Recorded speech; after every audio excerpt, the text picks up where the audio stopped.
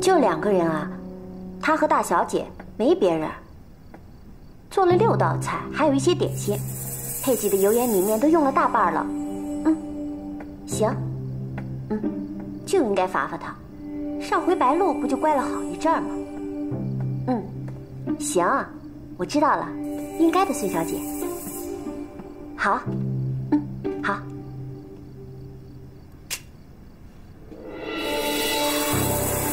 你就这么不看好我？你真的认为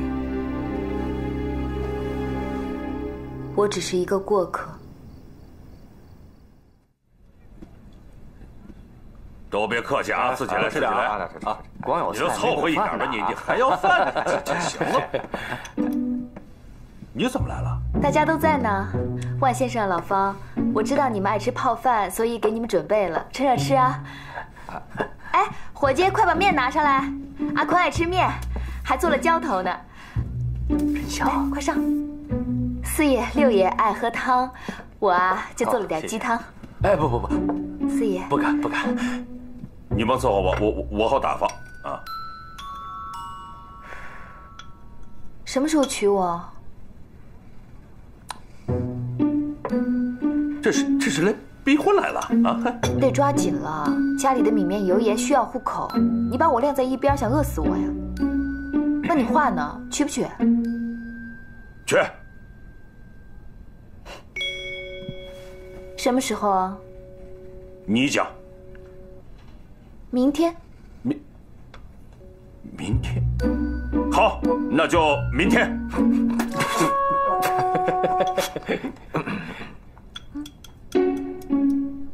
是吗？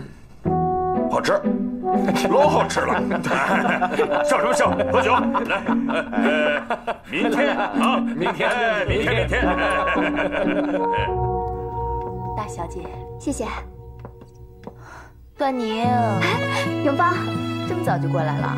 听说你昨天晚上去荣记逼婚了。你都知道了？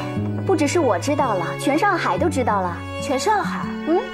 那不行，我要全中国都知道。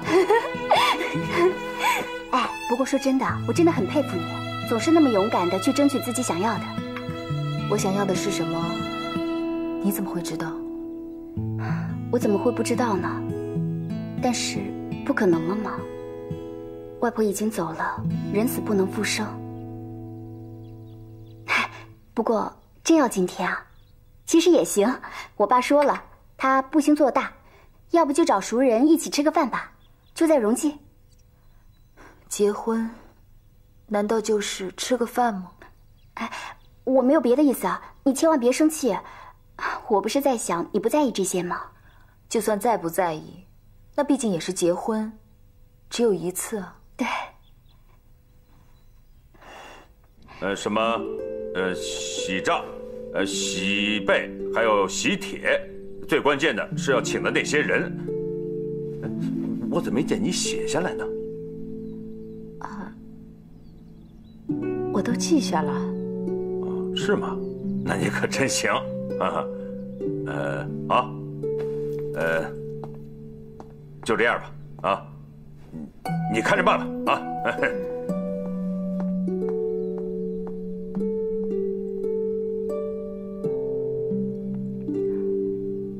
好，那一会儿就在永安门口见啊。行嘞，哎呀，太狠了！什么事啊？你说他不娶她也就算了，还叫他帮忙去置办婚礼，这老段对玉珍姐也太狠了。要你陪他一块儿去？是啊，他说咱也在准备婚礼，就说看看都有什么要买的，就一起买了呗。你买你的，老段那头，你别乱出主意啊！为什么呀？邵永芳她很有主见的，想什么要什么，她一清二楚。切，别瞎掺和。哪有什么主见？不就一歌女啊？一歌女？别人可以当着一大帮子男人的面，主动要求老段尽快娶她，脸不红气不喘，神色自若的，你行吗？真的。这件是蒋夫人结婚时选的婚纱，现在很流行的。要不要这款？这款很不错。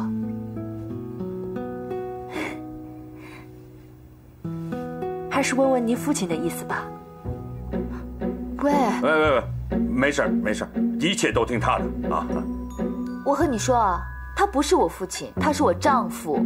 哦，抱歉。抱歉个头啊，连他都不认识，上海还想不想混了？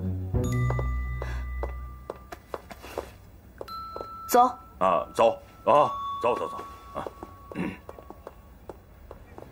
哎，玉珍姐，我觉得这套不错，够红够喜庆是吧？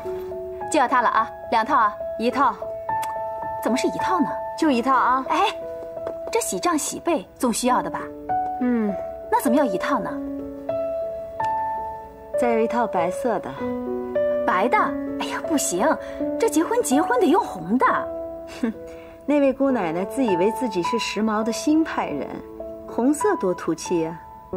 听说还去选白纱呢。哦，是吗？就要白的。哎，还生气呢？瞧您这嘴撅的啊，都能挂上油皮了。他根本就不认识你。那不是杨婆子吗？杨婆子怎么了？啊？杨婆子就可以说我是你女儿吗？对了，玉珍姐，那酒席会在家里办吗？说是在外面请，这样正式。哦，总不好吃了饭就直接上楼进房吧？哦，也是哈。你还真为这事生气啊？啊？怎么不是？人家说我俩是父女，你心里不舒服了，对吧？我没有。行了，这很正常嘛。我俩这岁数在这摆着呢嘛。真是没想到，段爷这次花了这么大的心思。别气了，气死我了！我还说他像你妈呢。这不成骂我了吗？啊，他要是我妈，我不就成杂种了吗？我不是这个意思啊。好了，如果这个地方不如你的意，那咱们就去造寸，怎么样？就去造寸，谁叫他得罪段少荣了？对，奶奶，走。行。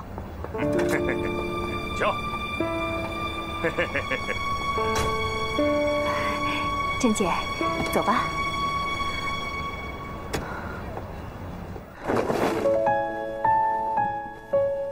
哎，咱买白色的，时髦啊，不犯忌讳吗？这犯什么忌讳啊？都是新派人，真不知道这白色有什么好。她是个歌女啊，你以为她是黄花大闺女啊？哎，这要是落红倒也好了。风尘女人，生张熟味的，有可能吗？先生小姐靠拢一点啊！哎，小姐笑得再灿烂一点。好，哎好，保持住啊！哎，看相机，开始。怎么了？着火了。没事，照相都这样啊，这叫闪光粉啊。没事，再来一张，再来一张。来。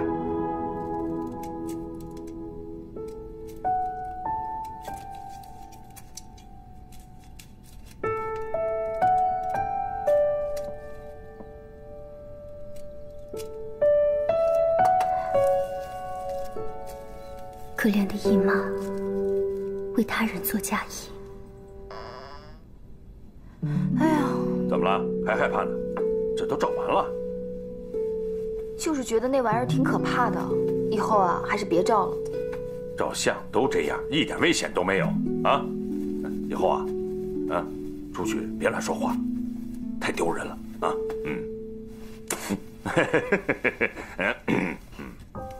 姨妈，交给我做吧，你做到这份上也够了。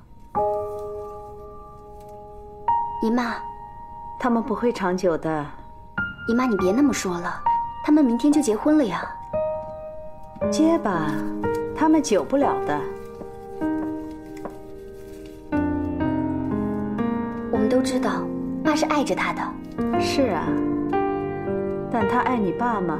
可她都要嫁给他了呀。能一辈子？他才几岁啊，就能从此死心塌地地跟着他，守着他？宁宁，你还小，你不懂。如果不是真心实意的爱一个人，是守不了那么久的。或许他就是真的爱了呢。时间能检验一切，一时的感动，那不叫爱；从不被感动却还爱着，那才是爱。这算是爱到深处无怨尤吗？什么怨尤啊？干嘛怨尤？来不及有这些想法，只想着怎么样为他好。他们久不了，他守不住的。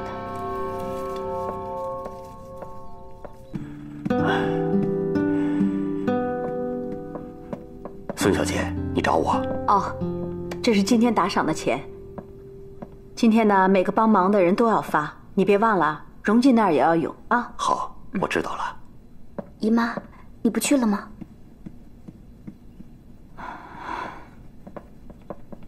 宁宁，我跟你说啊，新婚之夜呀，这谁的鞋压着谁的鞋呢？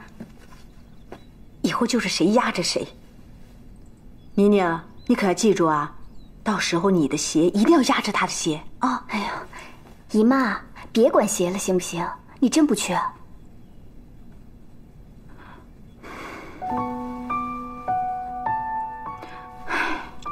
为什么不去了呀？这大事小事你从头忙到尾，也就够了。这杯喜酒我喝不下去，你们去吧，我在家守着。姨妈，你不去我也不去了，我还是在。宁宁，你非得去啊！你必须得去。我不是想在家陪你吗？你不用陪，去吃你的喜酒。姨妈，我做那算什么呀？前头人的妹，名不正言不顺的，也就一脸难看相。我得识趣，免得败兴。你是我姨妈呀，不就是前头人的妹吗？照你这个说法的话，我还是前头人的女儿呢。宁宁，你是你爸的女儿，嫡嫡亲亲的亲闺女。你要是不去，这前头可是没人了。姨妈，咱别想那么多了，行不行？一笔写不出两个段子，管他前头后头，我们都是……我是外人，我姓孙。哎呦，这鞋往里头放一点，别让他看见了。来，哎。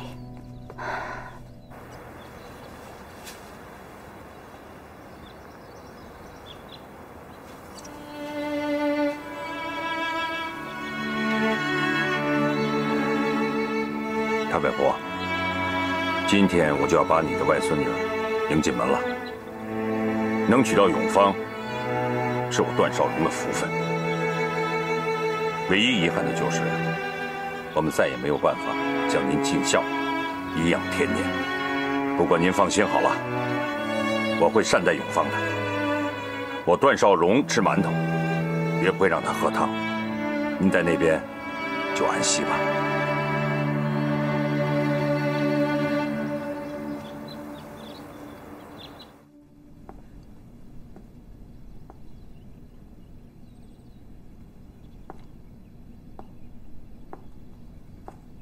宁宁说：“你晚上不去了？”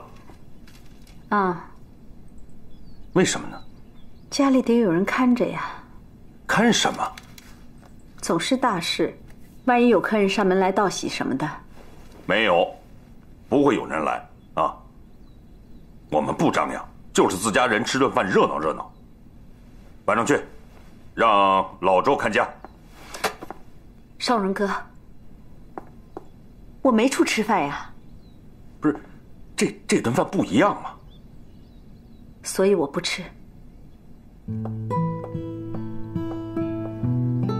我知道，你不喜欢他，对不对？你喜欢就好。可我就不明白了，你为什么就不喜欢他呢？啊，也许，啊，你心里替你姐不值，可是我没有对不住你姐的地方，我那不是在纳妾。你说，你这走了这么多年，我才续弦，你不会让我一个大男人家啊？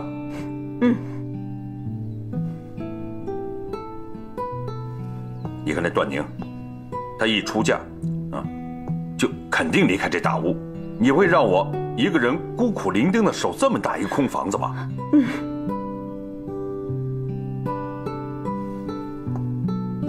这大家都知道，啊，在大屋里头，你玉珍姐是我们段家的顶梁柱。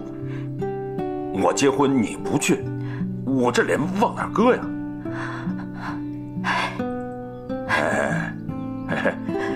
你就好好的给自己打扮打扮啊，晚上一起去啊。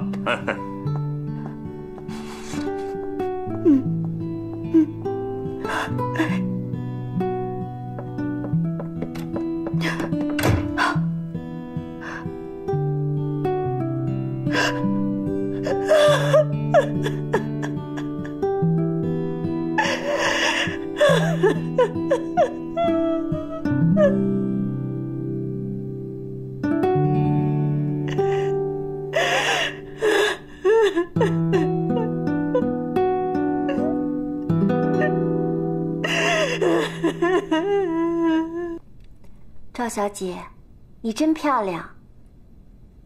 赵小姐，之前有得罪您的地方？哎，是不是有人摁门铃啊？赵小姐，您会带着我进大屋吗？我看还是别了吧。我这人啊，修养不好，脾气呢还挺差的。你又不是不知道。再说了，现在这婚姻也是不作数的。万一我没得宠几天，又被打回冷宫，你还得跟着我，你说你冤不冤呀？哎，真有人摁门铃啊！你快去看看。哦。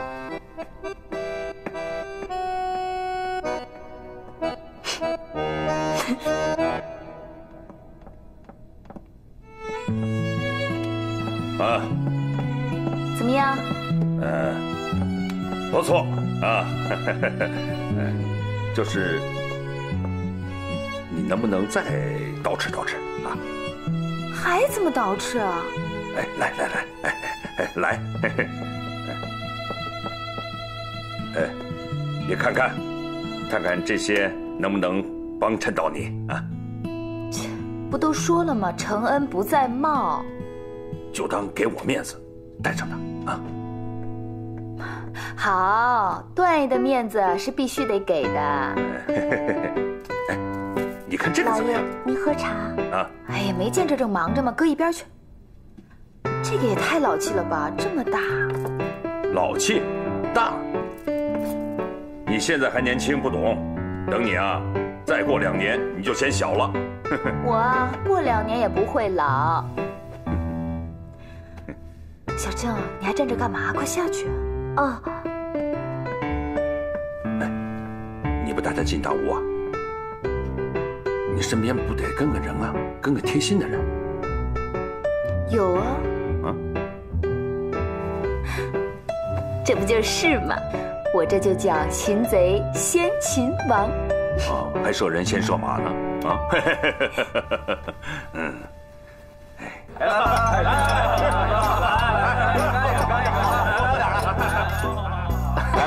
早生贵子，好，干了！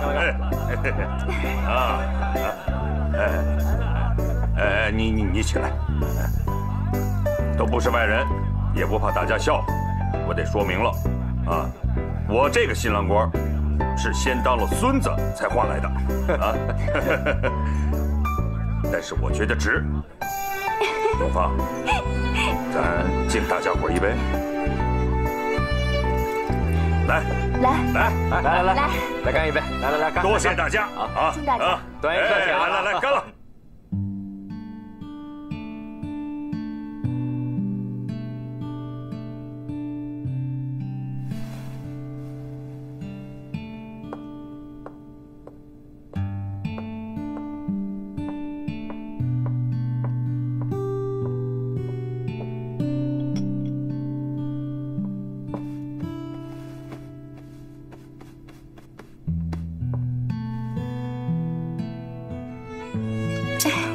就知道吃，敬你嫂子。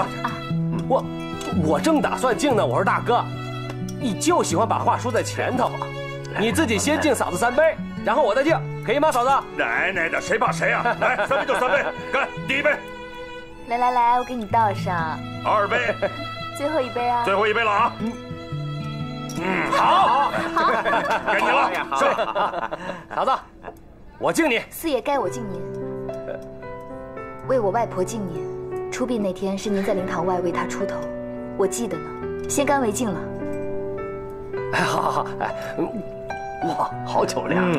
六爷、依云姐，这一杯我要敬你们俩。哦，听说很多行头啊都是依云姐帮我置办的，永芳感谢了啊，这不都是应该的吗？大哥，都是应该的。来，永芳少喝点。哎，多喝没事没事，喝呀，让他多喝点，喝多了正好回家啊。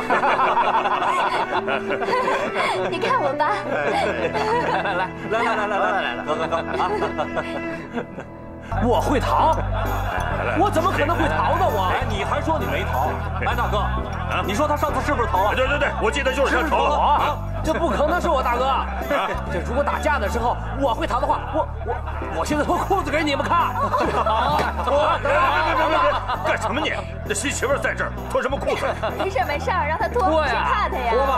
脱吧，脱。你们什么没见过呀？我就在那儿脱。我今天豁出去了，脱给你们看，我站这儿脱给你们看。好，没事，自个儿兄弟。黄老四，你脱呀，我看你脱成什么样。我正脱着呢。好，脱呀！好，慢慢来。脱，我脱。行了，你别脱了，别急，老脱着呢，你还真要我脱？玉婷，你说我姨妈怎么还不到啊？他说要来。她说她随后就到，可现在还没有来。不如不来，来了也难过。也是，我本来想留在大屋陪她的，可是她不肯。让她静静吧。你说玉珍姐怎么就不来呢？你看今天咱们就9个人，十全十美就差她一个，她要来了不刚好？来，六婶，我姨妈可不是来凑数的。啊，来，大哥，来。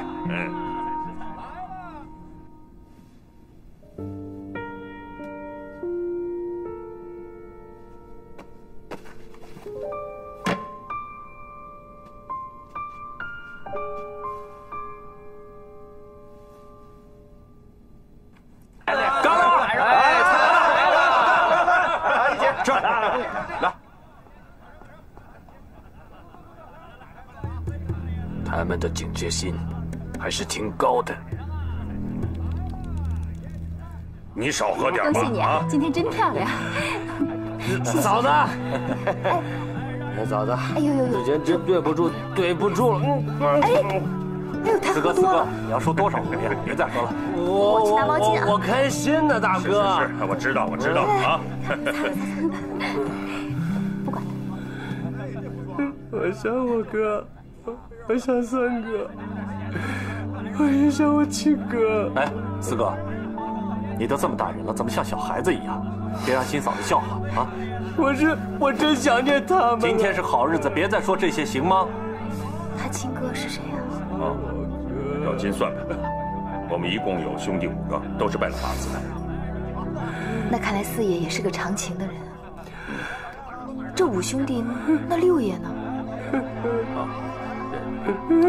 哎呀，行了，别再哭了啊！兄弟们都在楼下呢。你现在是会长，让人家听见了多不好。你知道吗，大哥？你说为什么他们没赶上？这他们如果要在有多好啊！我就死而无憾。哎呀，四哥，我说四哥，我哥，别再说了，行不行？四爷，赶紧喝点热茶解解酒。嫂子，你有见过我们之前其他的兄弟吗？他们真的很好。不见到他们我都知道了，能让四爷想念的人还会差吗？不差，还真不差。尤其我三哥送四哥，大哥，四哥喝多了，我先送他回去啊。你们继续玩。那我点茶再走。走。四爷，没事，四爷有点喝多了。走开！让我回去，让我回去。上车。我跟你们说，好，别拽我。我说四哥，你能不能别闹了啊？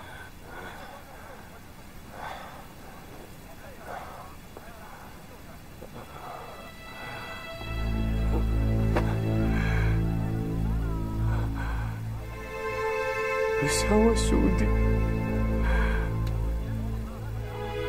我想我兄弟。现在你能体会到我当时的心情了吧？要是下跪能救回你哥一条命的话，你愿意吗？愿意，我愿意，只要他能够活下来，我愿意。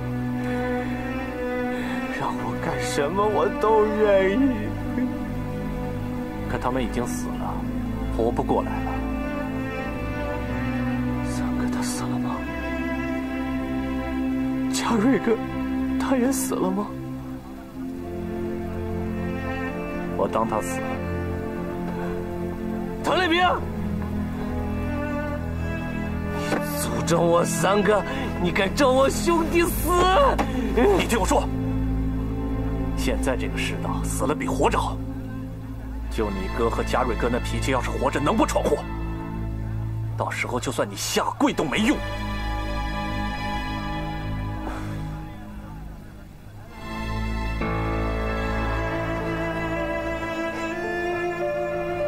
四哥，不管你是真的罪还是假的罪，过去的事情就让它过去吧，多学学大哥，你明白吗？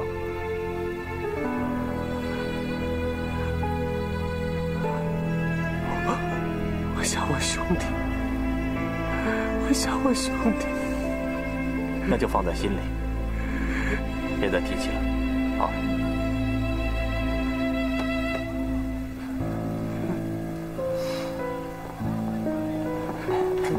送四爷回去。是。四爷，小心点。慢点，四爷，慢点。哎，老王、老方，大哥，是，来，怎么样了？没事，四哥喝多了，我让兄弟们把他送回去了。没事就好。可是我总觉得，大哥，今天可是你的好日子啊，别操心了啊，放心吧。一月啊，咱们俩请大哥大嫂一杯。别，要来咱们大家一起来啊！来，一起。哎，啊，停车！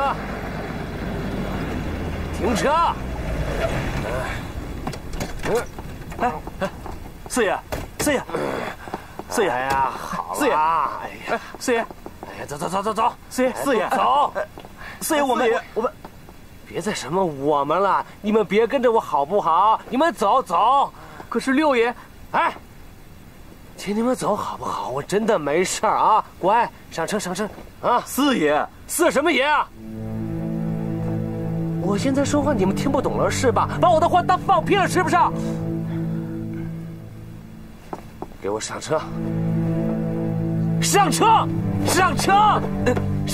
四爷，走，上车！开了，开车！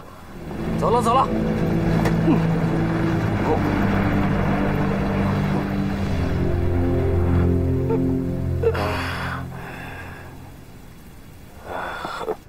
来，今天啊，大家喝了不少，回去赶紧歇着啊。对呀，今儿可歇不了了。滚蛋！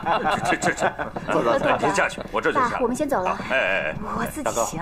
我去厂子里看看。快去快回。哎，明天跟所有的人打招呼，不许拿老四喝醉酒这件事开玩笑。四哥，什么事儿啊？对呀，什么事儿啊？走。哎。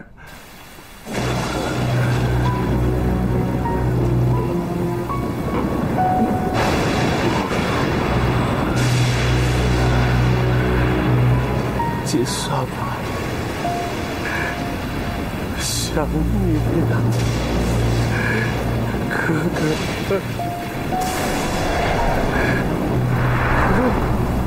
我想你。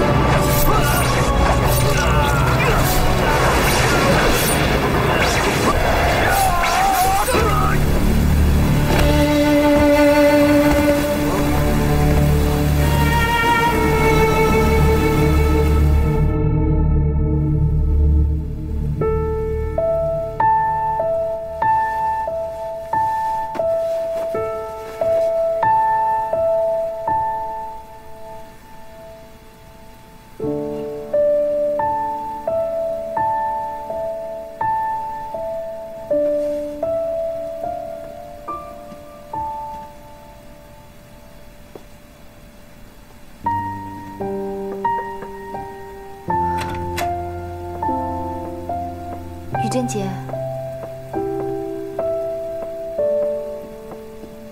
晚上喝浓茶不好吧？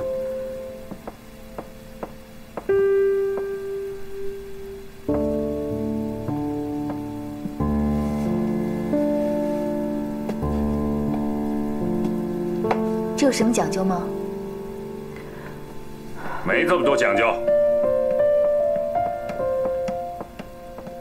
要是讨吉利的话，就听玉珍姐的嘛。我们不来这一套。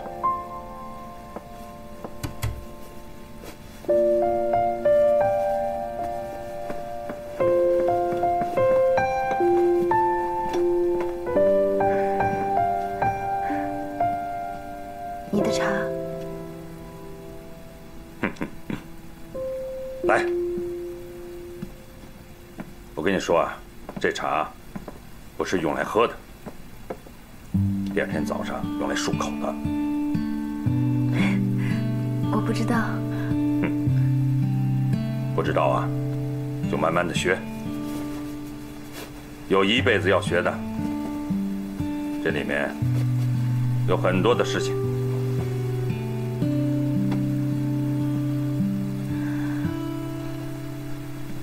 来，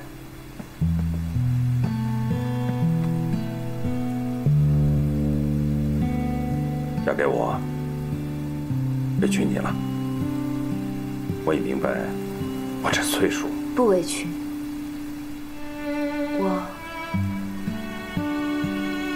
我陪你到老。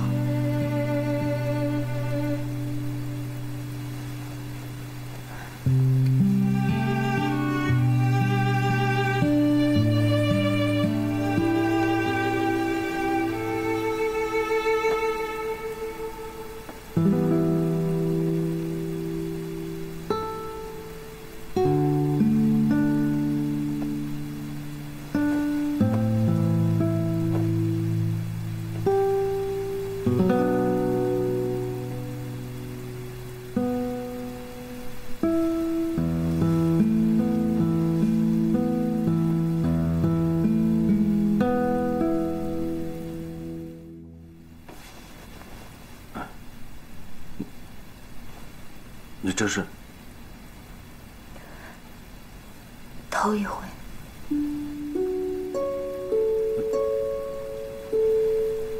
那你为什么不早说呀？不想说。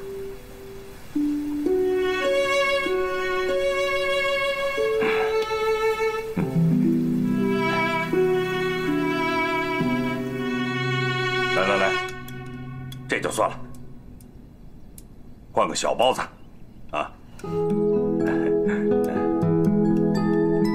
哎，这个咸菜啊，很好吃啊。少荣，我不爱吃咸菜。不爱吃咸菜？老周，哎，来，这个吩咐下去，从明天开始，早点别上咸菜了啊！知道了。你爱吃咸菜啊？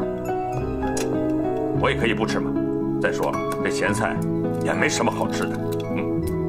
永芳啊，他还不爱闻烟味儿呢。这个，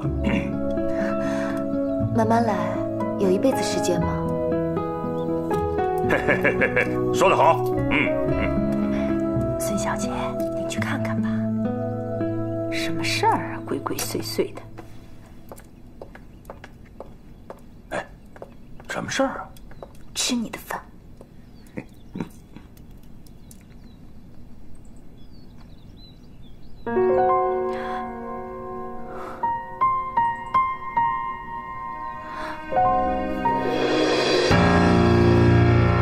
你去吧。站住！老爷，这干什么去？孙小姐让我把床单洗了。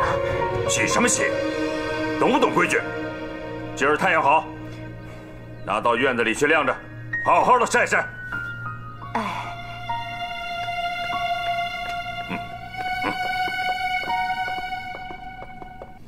真的假的？这上下呀，大屋都知道这事儿。不可能吧？听错了吧？我们也觉得不相信。可是他千真万确，就是那什么。哎，我跟你说，处子，不是这老先生啊，只要一开那方子，就会上香拜佛啊。这不可能啊！难道是我看错了？老周，哎，来，今天晚上把所有的人都给我叫到家里来吃晚饭，一个不许落。哎，知道。去吧。哎，我要让老四把那床单给我活吞下去。哼，能不能别显摆？我显没下不行吗？你呀，段少荣啊，娶了一个货真价实的黄花大闺女，我不能显摆一下吗？哼！哎，你知道吗？我为什么要把这些人都叫过来，就是要让他们看看。还有啊，今天晚上我要当着他们的面送你一样东西。什么呀？反正你想不到。告诉我什么呀？现在不能说。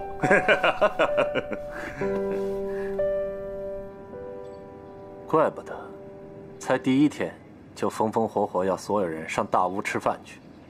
哟，真是没想到啊，在风月场都好几年了，居然还是个干净身子。不容易啊。但我就觉得不对，他不应该是。不应该是什么？我亲眼在老中医那里看到他去拿孩子的。你给我闭嘴！就算他当着你面生孩子，你都全当不知道。那我是看到。你感觉不到老段有多得意吗？看错了，不是赵永芳，哼，看错了。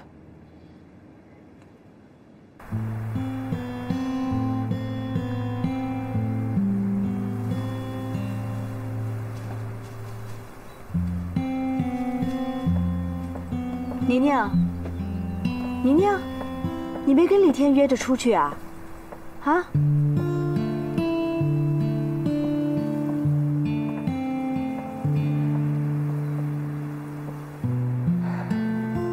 姨妈，你说这世界多荒谬啊！别人眼里的风尘女郎是干净的，而我这个所谓的名门闺秀却是污浊的。别说这样的话。不许说这样的话，说不说又怎么样呢？到时候就见真章。宁宁，姨妈早就为你想好了，干嘛要死乞白咧的让你住进小洋楼啊？你当真是为我呀？我是想着你们搬出去住啊，就没那么多人口多嘴杂的，李天他嫂子也不会知道。我给你买的那床单啊，也是深红色的，不是白色的，没那么明显。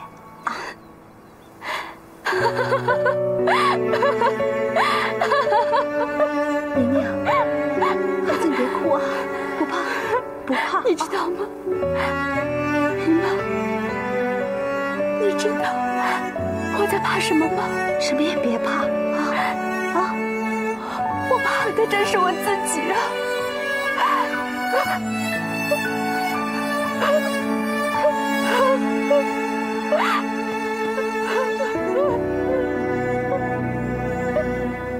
都得去啊！大哥说了，一个都不能少。你看啊，请喜酒的时候让我们在外边，吃饭的时候让我们进大屋了。让你去你就去，哪那么多废话？六爷，段爷现在到底管不管事儿了？你说呢？你跟英国人现在能在香港开厂子吗？到现在他没松口，所以喽，那就说明你没希望了。哼，走一步看一步吧。大哥这2天心情好，也许跟他说一说，兴许也就同意了。四爷怎么到现在还没来啊？六爷，没找着。怎么会没找着呢？我刚去问了四爷家的佣人，他告诉我，他早上上工的时候就没见着四爷的人。难道一晚上都没回去？再找，晚上要去大屋吃饭的啊。是。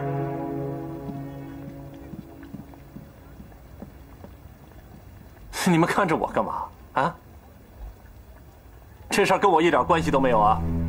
不是看着你，这是指望你呢。六爷，你烦不烦啊？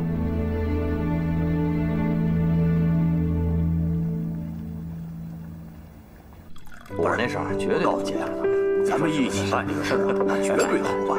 那你想想，你的人再加上我的人啊，你说是不是？我觉得一起都可以。我跟你说，你放心，各位客人，让我好好坐啊！老爷和太太到了。哎呦，好，哎呀，好，来，坐，都是自家人啊，别客气啊。哎，来，哎，都坐下。哎，好，很丰盛啊。看看那架势，哎，昨天还跟人坐那儿呢，今天就像个鬼太太。摆错了这椅子，你先站起来，站起来。哎，请坐。哎，大伙儿觉得啊，哎，这孙子老四呢？嗯，还没找着呢，还在找。这龟孙子躲起来了。你看看，我老婆不高兴了，都给我记住了，她奶奶的谁都不许说粗口。哎呦，大哥可真贴心呐！贴心。哎，大家路过院子的时候，都看到了吧？啊，看见了，一面朝南的大旗。哎，这说明什么呀？这说明我老婆昨天太辛苦了啊，是吧？这都是我的错。为此呢，我送给老婆一个小礼物啊，小礼物，小礼物。来，戴上。哎呦，这钻石啊，是啊，这么大个儿。这是我没见过这么大的，亲自为你挑的。段爷呀，不愧是段爷，眼光还行吧？不愧是段爷，喜欢吗？啊，我呀，这是学洋人啊，赶个时髦。结婚的时候不都送这东西吗？喜欢吧？说实话，我还欠永芳一个正式的、风光的婚礼。到时候我一定把这个补办上。这个好，到时候大家一起来啊！大哥，来敬你一杯，大哥，来，敬你一杯，大哥，来，谢谢大伙，大哥啊，谢谢大伙，干杯！来，大哥，来，干了啊！四爷死了，胖子，给我干了！丽萍，去哪儿啊？大哥不回来了？哎，今天晚上不醉啊！好，来，大哥，干一杯！哎，来。水宝弟兄看见腐尸的时候，都不敢相信是四爷。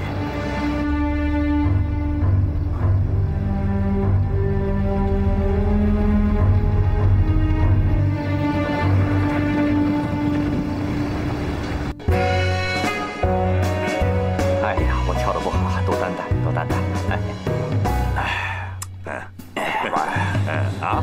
我不会，我教你。跳一个，别，大哥，跳一个啊！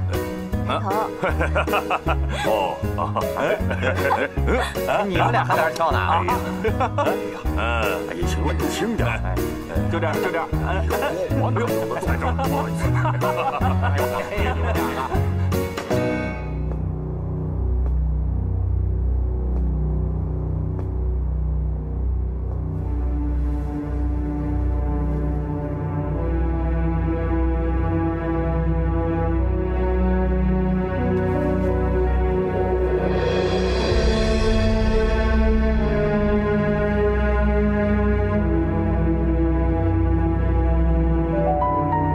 这有来有去，有什么意思？你怎么跳得不错啊，你们。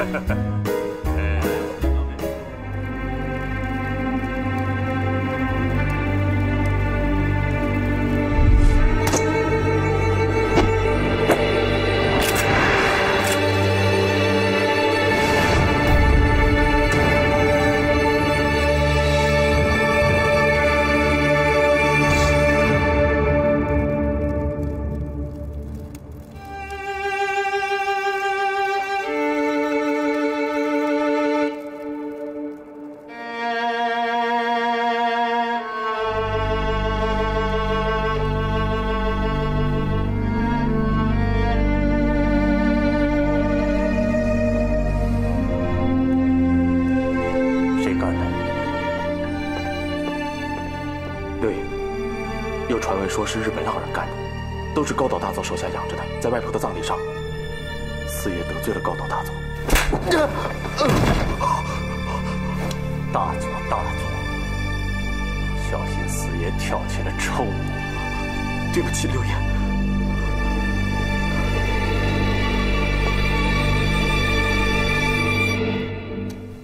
累了吧？没问题，不累。没想到啊，跳舞会这么好玩啊！小老板啊，谁自个儿还是大世界舞厅的老板呢？哎呀，是，我呀，承认自己土。哎，但我觉得这老板永远是看着别人跳舞，自己是不会跳的啊。你看人家厉天、段宁跳得多好啊！哎，对了，我正想学一学这个厉天跟段宁跳的那个黏糊糖舞呢。啊，哎，咋跳的？你来教教我。来，走，来，走了，来，黏糊糖舞啊，怎么跳？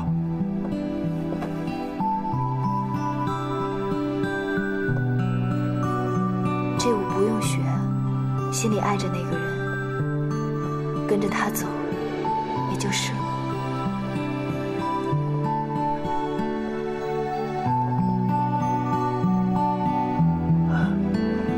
老爷，六爷来了。去吧。哎，干什么去了啊？一溜烟就不见人了。要忙也不至于忙到这份上啊。老六，你回来了，有宵夜你想吃吗？那黄老四呢？我以为您能把他提溜来呢。大哥，我有事儿要跟你说。什么事儿？单独说。这不是屁话吗？这男人谈事儿，我们先回避一下吧。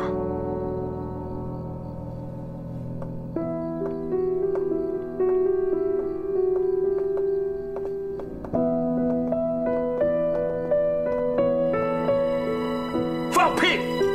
不可能！前几天他还好好的呢，你带我去，我一定要亲眼看到。他不愿意让人看到他失控的样子。你给我让开！他是大哥，让不让开？他是我男人。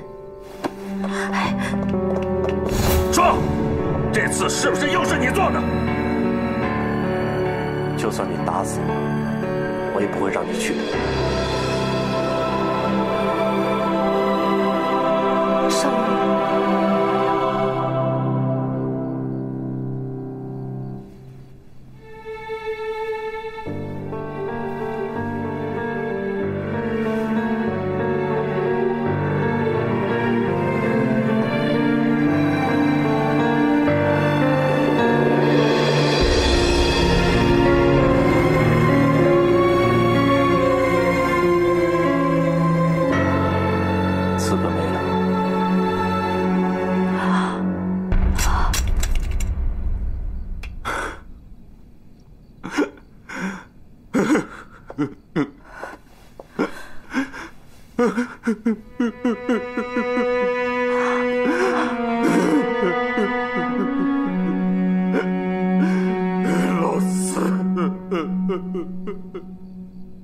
老四。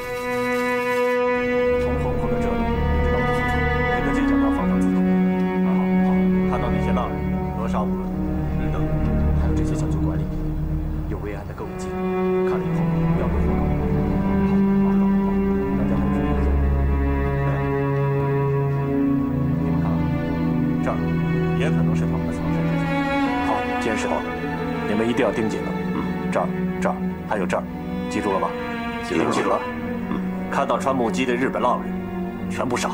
好，还有这些讲究管理。哎呀，玉珍姐，你让我见见他。见他也没用，爷们儿的事儿。玉珍姐，依云，你这脑子怎么老是搞不清啊？跟你说了多少回了，男人的事你一个女人掺和什么呀？玉珍姐，我求求你了。什么事啊？嫂子，嫂子，别着急，别哭，到底什么事儿啊？没事儿。走，进屋慢慢聊，坐着说。都说了没事儿，没事儿聊聊也行。码头那边，水路那边有商会的兄弟在吗？都在呢。对。浪人无编制，纯属食客，是被养着的。如果出了什么事，日本国不会负责，更不会保护。这点他们心里很清楚。那大哥的意思是，他们要跑路，不是坐着火车逃往东北，就是从水路上偷渡回日本。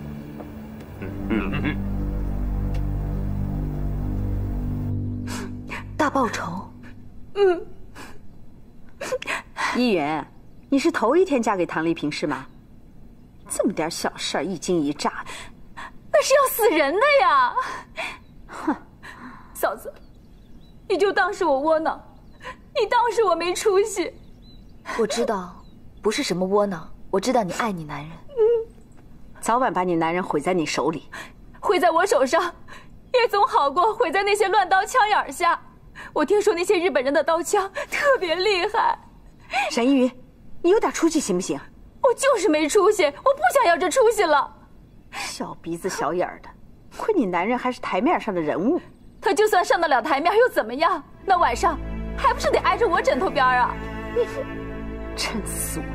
我姐要在，早扇你了。玉英姐要在，也会阻止的，除非她不爱这个男人。好了，你诋毁我姐？不敢。我很敬重她，都是女人，都嫁给同一个男人，我相信她不会愿意。有谁会愿意看着自己的男人去送死啊？你知道什么？你不过就是一个歌舞厅的女郎，捡到了天上掉下来的大馅饼。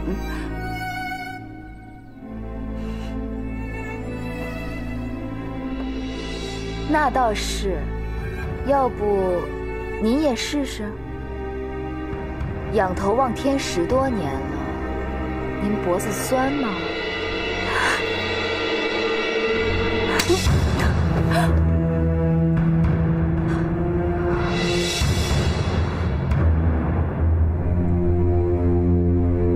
你心里应该也怕吧？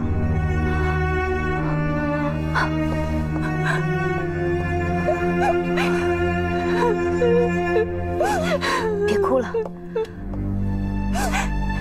我不会让你枕边人没了的。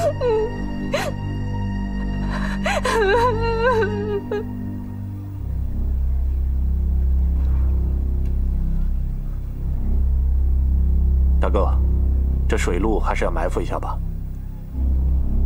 你还是别去了。为什么？还是不信我？兄弟凋零啊！我不想再失去了。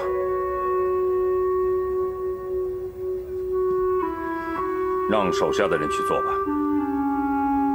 江湖险恶，还是有这么多的人想冒出头来，就像当初我们一样。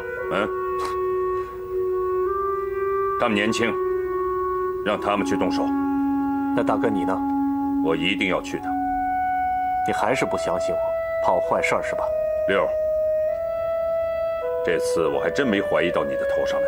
那你让我跟你一块儿去。那好吧，你什么都别管，就跟在我身边。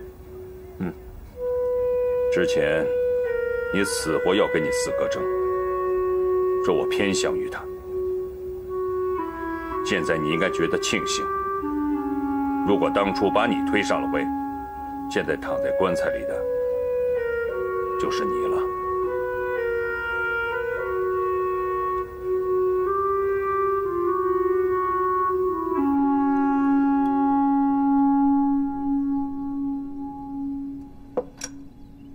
老周，备车。哎，刘嫂，把我东西拿下来，一会儿我要去趟荣记。哎，站住！玉珍姐是个人物，你的自信沉稳我也知道。早听说少荣从军统局放出来那天，你是早早的准备好了饭菜，等着他回来。你便灭了你男人的威风，不为自己死去的兄弟报仇，会被人觉得是窝囊。你要是个男人，恨不得做大哥吧？我没这么想，别拿这话塞我。你知道吗？其实，玉英姐挺走运的，死在她前头。死在她前头，不用做寡妇，还成了尊神一般受人膜拜着，对不对？那你倒死死看呢？我不想，我正活在兴头上呢。我不想死，我更不想成寡妇，我也不想让段宁没了妈又没了爹。要是再出事，段宁还活不活了？你知道你有多奇怪吗？明明是爱着他们的，可又没想过怎么才是真的对他们好。你的爱啊，老坏事儿。刘嫂，好了吗？哎，太太来了，你跟我一块走吧。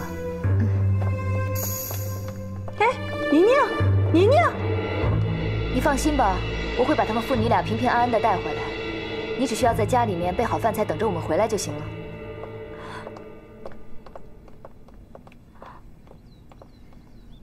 不知道？不知道。知不知道？你不认得我，你也不认得他，是不是？大小姐，你们告诉我，我爸他们到底在哪里？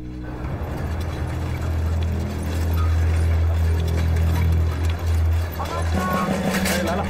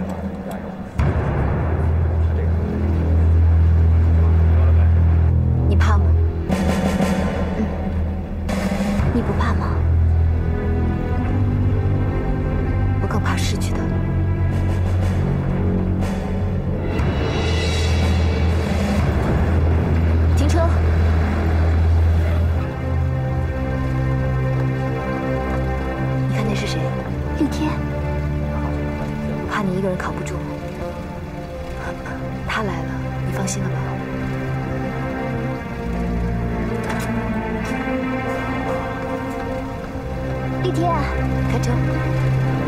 宁宁，你怎么来了？那是永芳吗？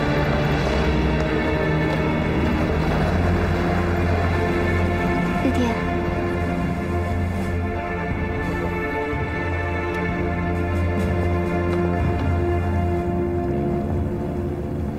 田东风，日本人应该坐船走了。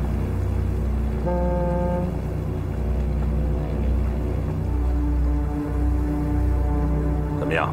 都准备好了。日本人上谁家的船，谁家的油灯就灭一盏。兄弟们看见了，就马上支援。今天风水好啊，一远行。为什么？队员可达西天，送他们日本人回老家去。对了，大哥，陆路和租界里面也准备好了，就等你指示了。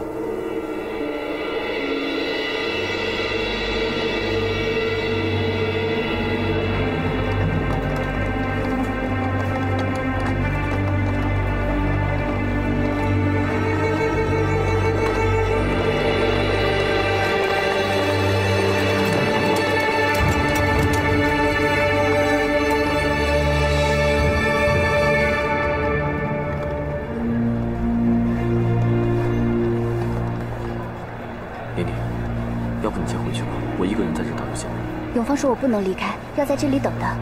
他让你等什么呀？我也不知道，他说到时候就知道了。还没决定啊？我们再看看。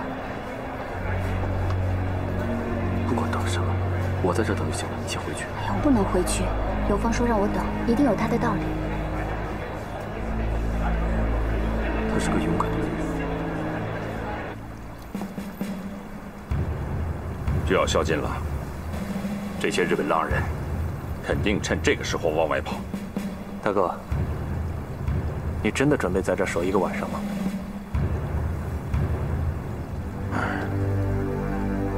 我要亲手杀了这几个日本浪人，替老四报仇。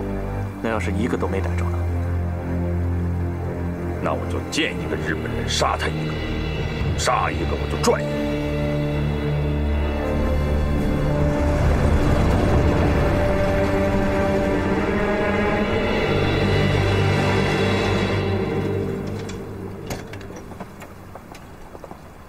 你要干嘛？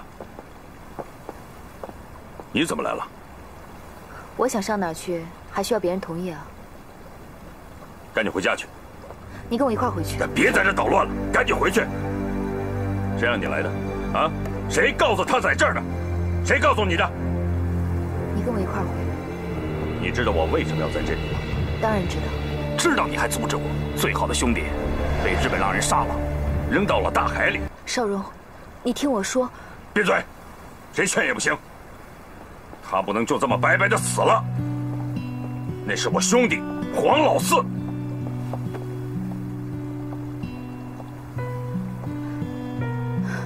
你抓到人了吗？就算抓不到他们，我见一个日本人我杀一个。然后呢？你呢？我呢？反正我无所谓，干掉这么多日本人，带上我段少荣值了。你不觉得这话听着很耳熟吗？当初大学生绑日本副领事，唐立天也是这么说的。你怎么说？为了一个人造成流血事件，牺牲那么多中国人的命，不值得。现在是我的兄弟，那赔上的还不是中国人的命？我管不了这么多了，反正我不怕。我怕，我不想做寡妇。那是你的命，我不认。黄老四是在你外婆的葬礼上得罪日本人的，落成这个下场。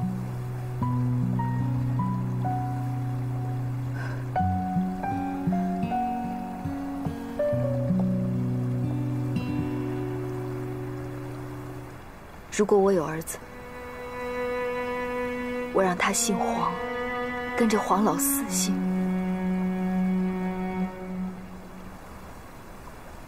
你看这样行吗？就算有10个儿子，也换不来我的兄弟。他是黄老四，永远向着我的黄老四，为我流血，一直向着我的黄老四。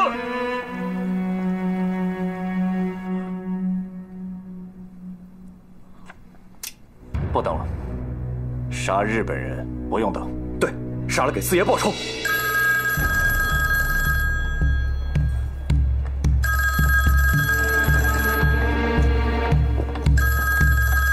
老板，电话响不接啊？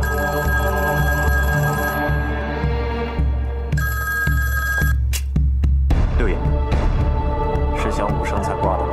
是。继续。这回该接了吧？响5声挂了，代表3山5岳长青。这一会儿再响9声，代表9州万年安泰。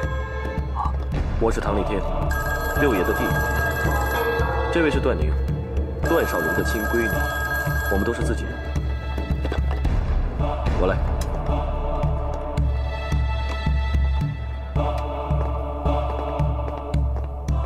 一时半会儿歇不了。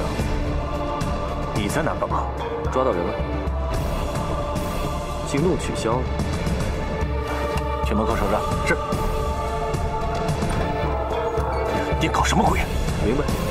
你的意思是说，这边的兄弟都撤了是吧？唐立天，我知道你想做什么。唐立天，但是这么做最好。行动取消了。太好了。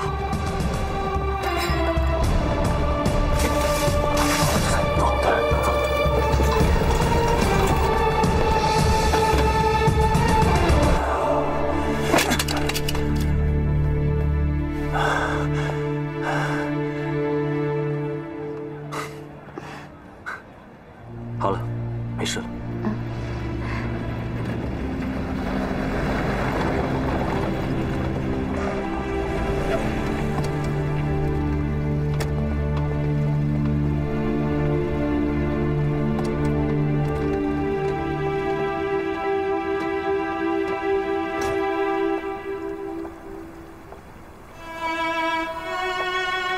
少荣，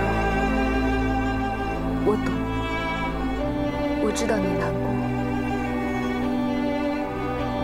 跟我回去，就算是为了我。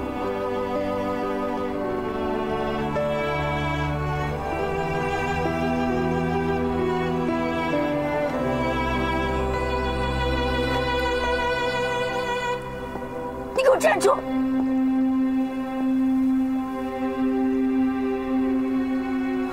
谁都劝不住你是吧？一心求死是吧？段少荣，你王八蛋！你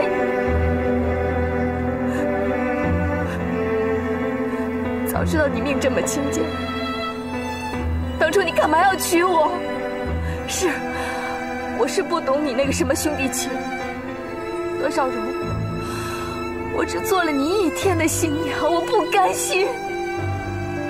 我们那支舞才跳了一半，你口口声声说你爱我，其实你根本就不在乎我。回去。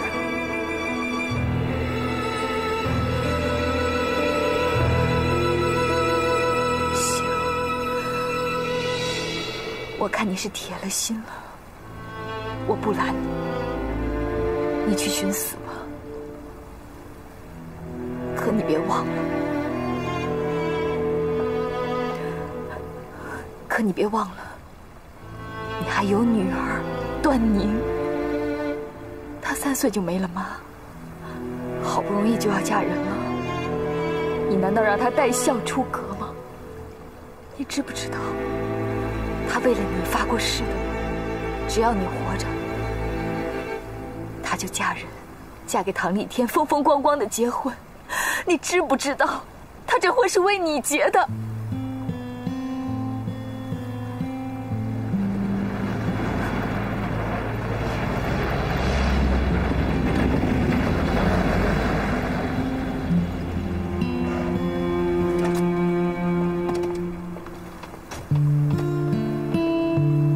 爸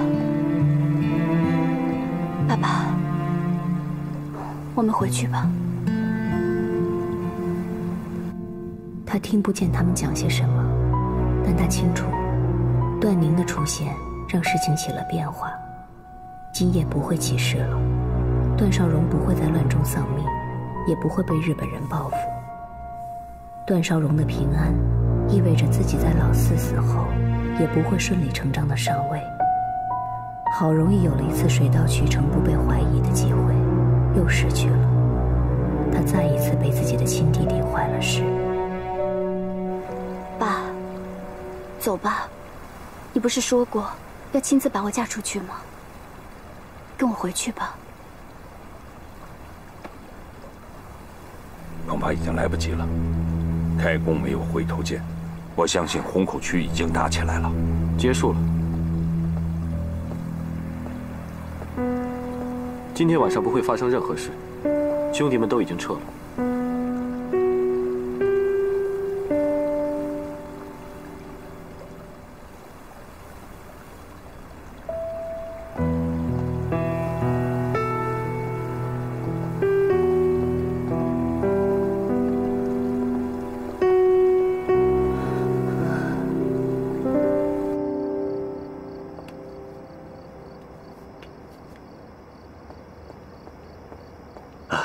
回来了，孙小姐，老爷回来了，老爷回来了。先开饭，马上开饭。哎，先吃饭吧。没事儿，他不吃我们吃。哎呀，这我拦也拦不住啊，还非拽着妮妮一块儿去。我说你别灭了你男人的威风，让底下人把他看成窝囊废了。哎，你说我这么难听的话都说出来了，兄弟死了能没人报仇？给人留点面子，你先吃吧。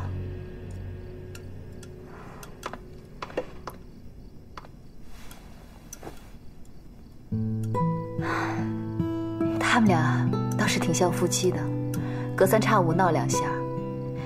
我爸对姨妈倒真没意思，要有不就娶她了。我说啊，你结婚以后就把她接过去吧。永芳，你就这么容不下我姨妈吗？什么话？我要真有坏心眼儿，我还就让她留在这儿了。有她在，还不衬出我的好了？但我不愿意。她要是不在大屋啊，还让人留点念想，让你爸时不时的想起她的好来。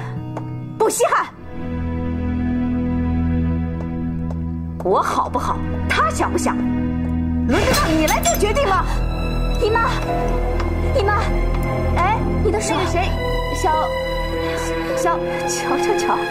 这谁你都不认识，使唤个下人你都不灵。来个人呢？哎，来了，太太。哟，不用管，我不是要饭的，也不是没地方去，不用操心。挖点什么东西吧。煲完之后再泡壶茶，浓一点的，老爷漱口的。是太太。姨妈，这去医院看一下。不用，我说了没事儿。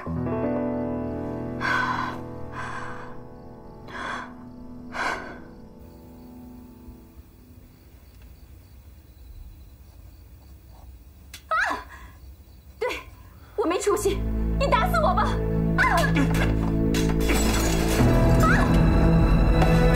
让你去丢人现眼，我让你去求。有什么活你冲着我来，别拿我嫂子出气。真是白养你们了。嫂子，你先出去会儿啊。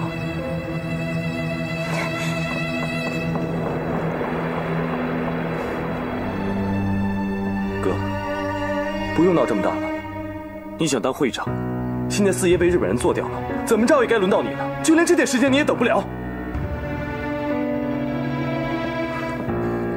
我知道，你想趁着这个机会把段少荣也给做了。你现在掺和在这个浑水里面，你也会没命的。我不冒险行吗？啊，如果我不替兄弟报仇，那将来就算我坐上这个位置，也没人服我。那你会连命都丢掉的。那就抱着我的牌位喊大哥吧。你疯了？就为了一个位置？对，就为了一个位置。他老是不给我了。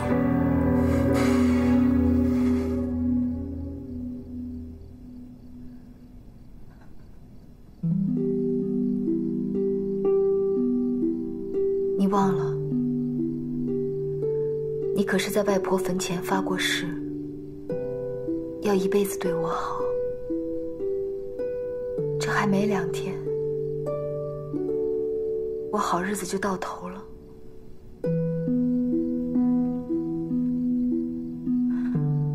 我知道你恨我，恨吧，你恨死我，我也得让你活着。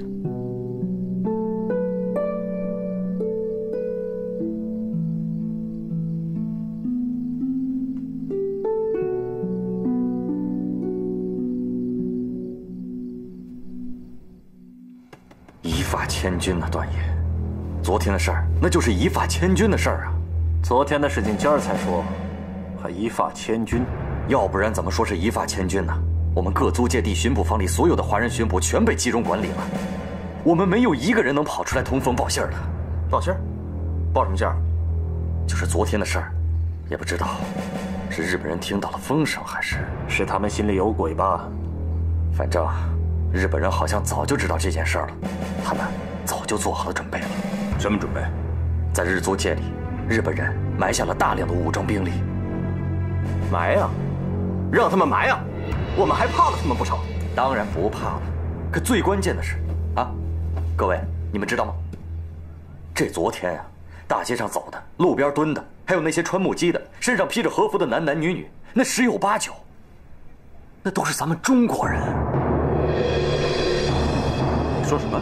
都是咱们自己的同胞，他们被逼着走在街上。那些人家里面有老的，有少的，全部被软禁着，不敢声张。他们没办法，只能照办呢。也就是说，昨天要是我们动手的话，那咱们杀他，都是咱们中国人呐。差一点杀了自己的人。段爷，您知道我们在里边有多着急吗？那是绝望了呀！以我们对您段爷的了解，这仇您是肯定要报的。我们在里边就想啊，这下完了，这一夜这上海滩可能要血洗了。就算您不被日本人抓走，不，他们不会动我的。他们是想借咱们自己同胞恨我入骨，然后再干掉我。借刀杀人呢，这是日本人惯用的招。六儿，差一点，就差一点点啊！段爷，我们几个人被集中关在一起，急呀！我们都不想见到明天的太阳了。中国人杀中国人呢！我这是在蒙着眼睛走钢丝呢。不过还好，万幸啊，段爷，天佑中国，天佑上海，天佑段爷。段爷，您怎么就突然收手了呢？我们在里面都是听说兄弟们全都是磨刀霍霍的，有些人把遗书都写了。火车，关外的火车，关外的火车，火车上发生了什么情况？啊，没情况。啊，水波不兴，平静的很。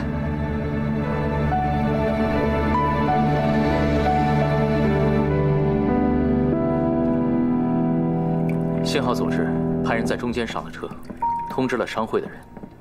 徐先生，这都是您的功劳，否则怎么会是我的功劳呢？都是组织的功劳。其实还有你，段宁、永芳，你们都有功劳。永芳，他是了不起的。永芳的了不起，在于他那浑然天成的明快和勇敢，而他的这种勇敢，得看事看人。你不同啊，你对整个时局看得很清楚，你知道该为国家做些什么。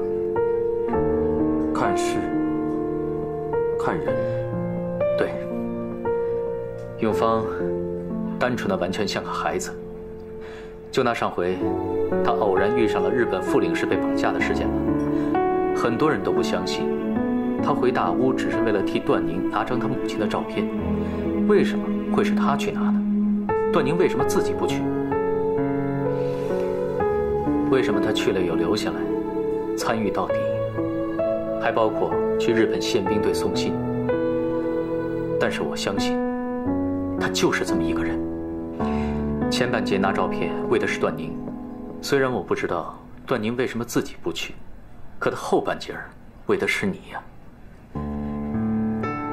但是要按照你的意思坚持下去，你就会陷入危险之中。他的脑子里根本就顾不上什么上海滩的安危，全中国人的安危，他的心里只有你和段宁。这就是他。先从身边的人爱起，太远的够不着。这次他能这么明快决断地主动出击，可以看出他对段先生从心底里还是有感情的。他想跟他生活一辈子，怕他受到伤害。那很好，段先生会照顾他的。其实组织认为，段少荣在整个上海滩是有影响力的，而目前来看，在他身边最具有影响力的两个人就是你和他。我，从严格意义上来讲，其实就是你一个人。我不明白你什么意思。段少荣爱段宁，而段宁又爱你。段少荣爱屋及乌，这点你不可否认吧？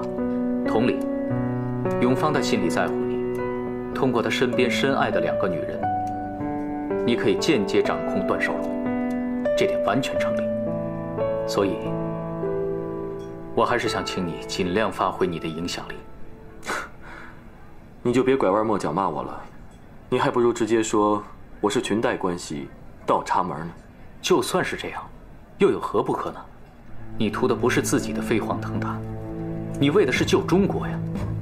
如果有这样的机会，我一定会义不容辞。你说的太夸张，一点不夸张。上海，西华最早开中国风气之先，他要坏，可以纸醉金迷的坏到底；他要是好，可以事半功倍的声震国际。段少荣的好坏，又可以相对决定上海的好坏。为了中国，我们应该必须争取它。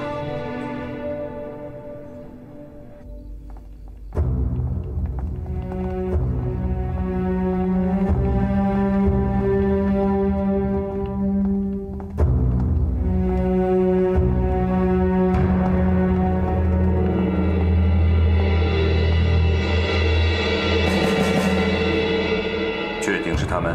千真万确。大爷，把绳子给他们解了。好。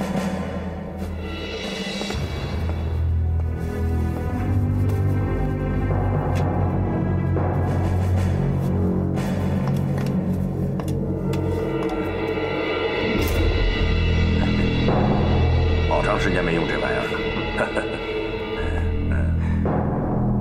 解了。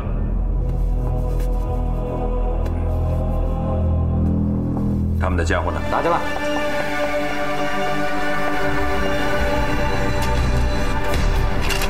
对。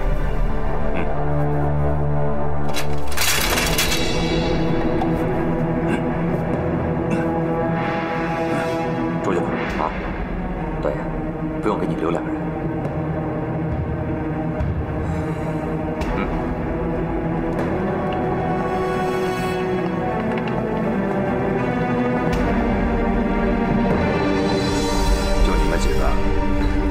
把我兄弟给做了，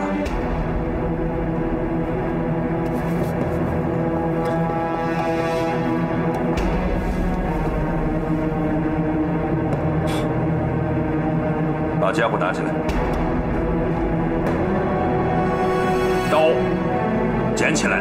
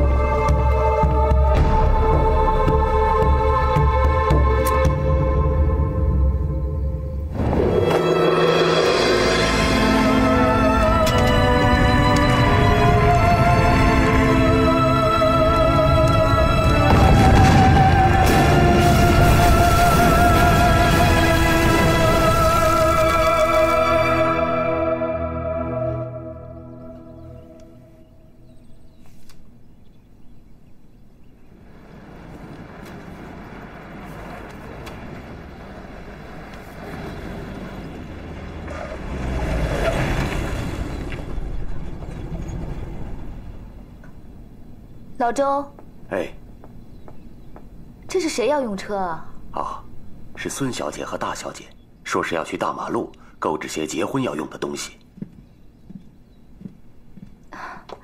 哎，段宁，你们要出去啊？我还有些东西没有买齐。哎，那正好，我有经验啊！前几天不是刚买过吗？我跟你说啊，那个绿屋名气虽然大，但是工艺比不上造寸。还有那个霞飞路上徐志摩前妻的那个在什么地方？哎呀，算了，我陪你们一块儿去吧。啊，等我一下啊。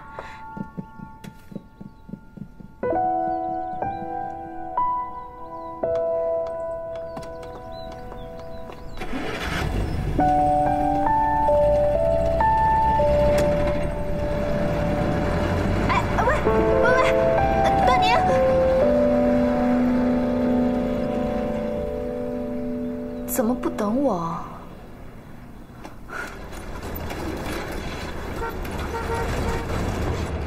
哎呀，到时候他要赖我了，说我不待见他。我并没有不待见他。不待见就不待见呗，他还真把她当成你的亲妈了，给你置办嫁妆。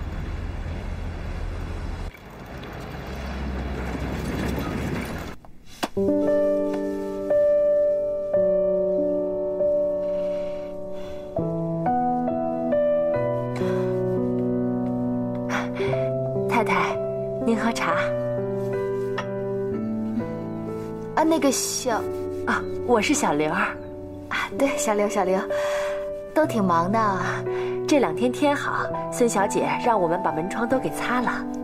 啊，那外面那些人干嘛呢？啊，你说他们呢？孙小姐说刚出煤，赶紧把该晒的晒晒，该放起来了。好，你去忙吧。哎。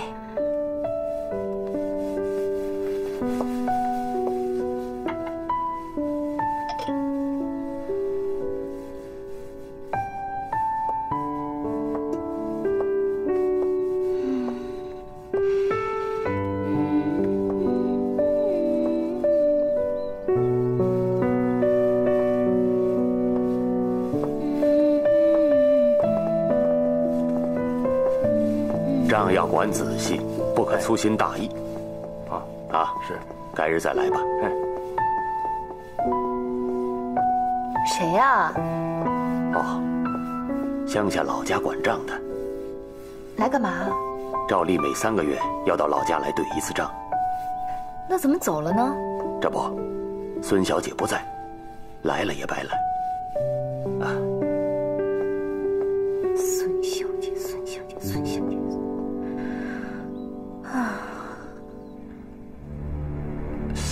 段爷，您说这四爷走了以后，咱们生意上总得有个管事儿的吧？你着急啊？不是，我不就那么一说吗？不急，但得有个主啊。是啊，小刀说的也是，这么大个盘子，四哥尸骨未寒呐。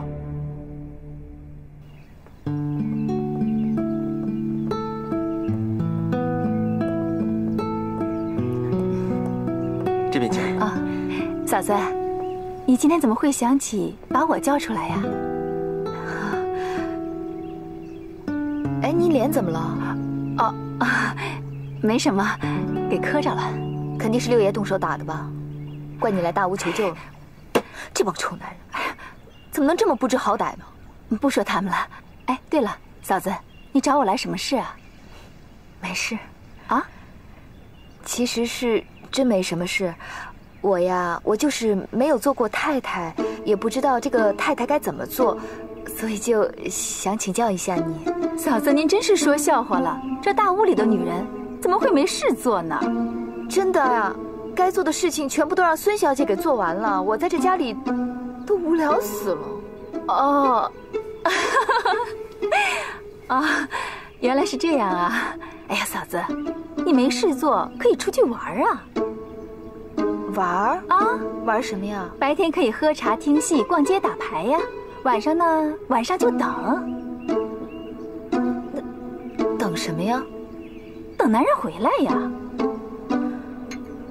我们谁坐镇码头啊？这卸货的事儿谁管呢？刀哥嘛，刀哥。不，还是六爷。对，六爷。哎，那月例和会费是延续四爷的规矩呢，还是按照六爷的规矩走呢？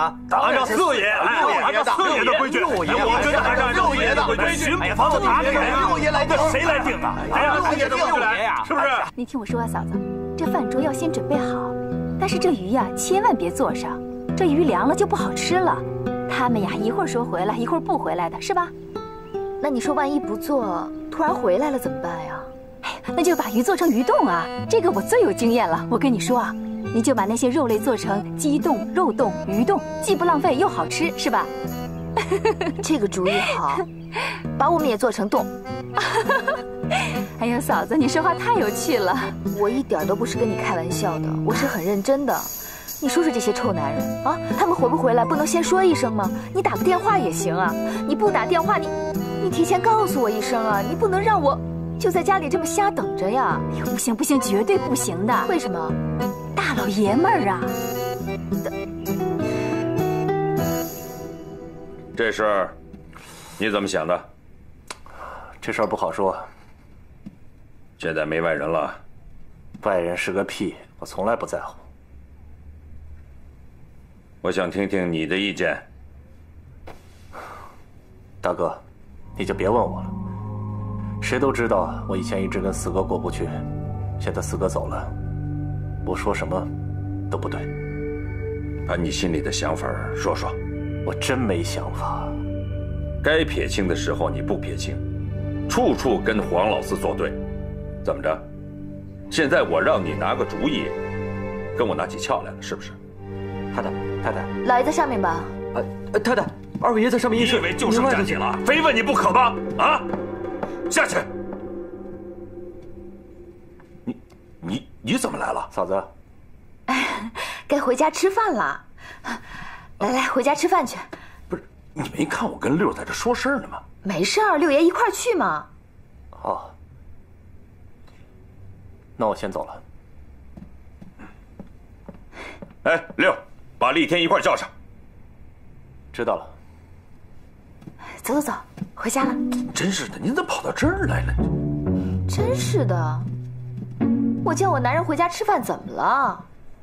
段爷，您这是去哪儿？我还能去哪儿啊？没听说要回家吃饭吗？哦，车呢？在外面。你是不是又跟以安联系了？没有啊。联系就联系嘛，没关系。真的没有？怎么了？徐以安的人上了火车，传了我的假消息，不过避免了一场无谓的牺牲。哎，我能求你件事儿吗？以后没什么急事儿，别上楼来，那一屋子的男人。我知道了，我知道了。段宁他妈没有来过。是，他从来不来这儿，总是在大屋里等着我，睡在我后头，起在我前头。最重要的是，也死在你前头。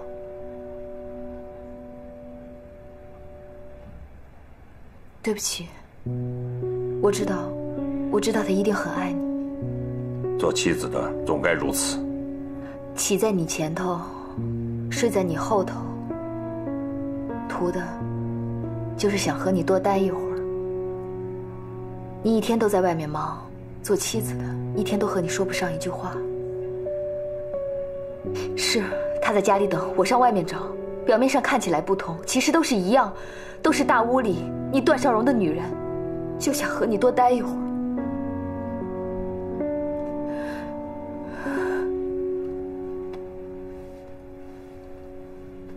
走，回家吃饭。啊，哎。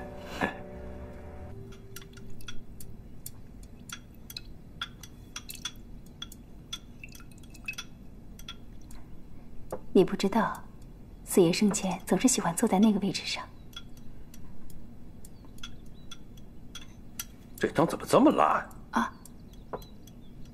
怎么没跟宁宁在一块儿啊？哦，我本来没问你。这结婚用的东西，不是应该你们俩一起去置办吗？我有点事儿，去见了个朋友。徐以安对吧？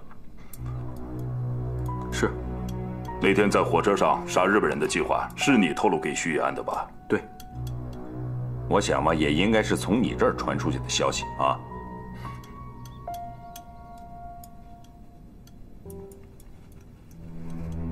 你什么时候跟那姓徐的走那么近的？以安是我的发小，人家可是有名有姓的。你们是在军统局门口示威游行的时候认识的吧？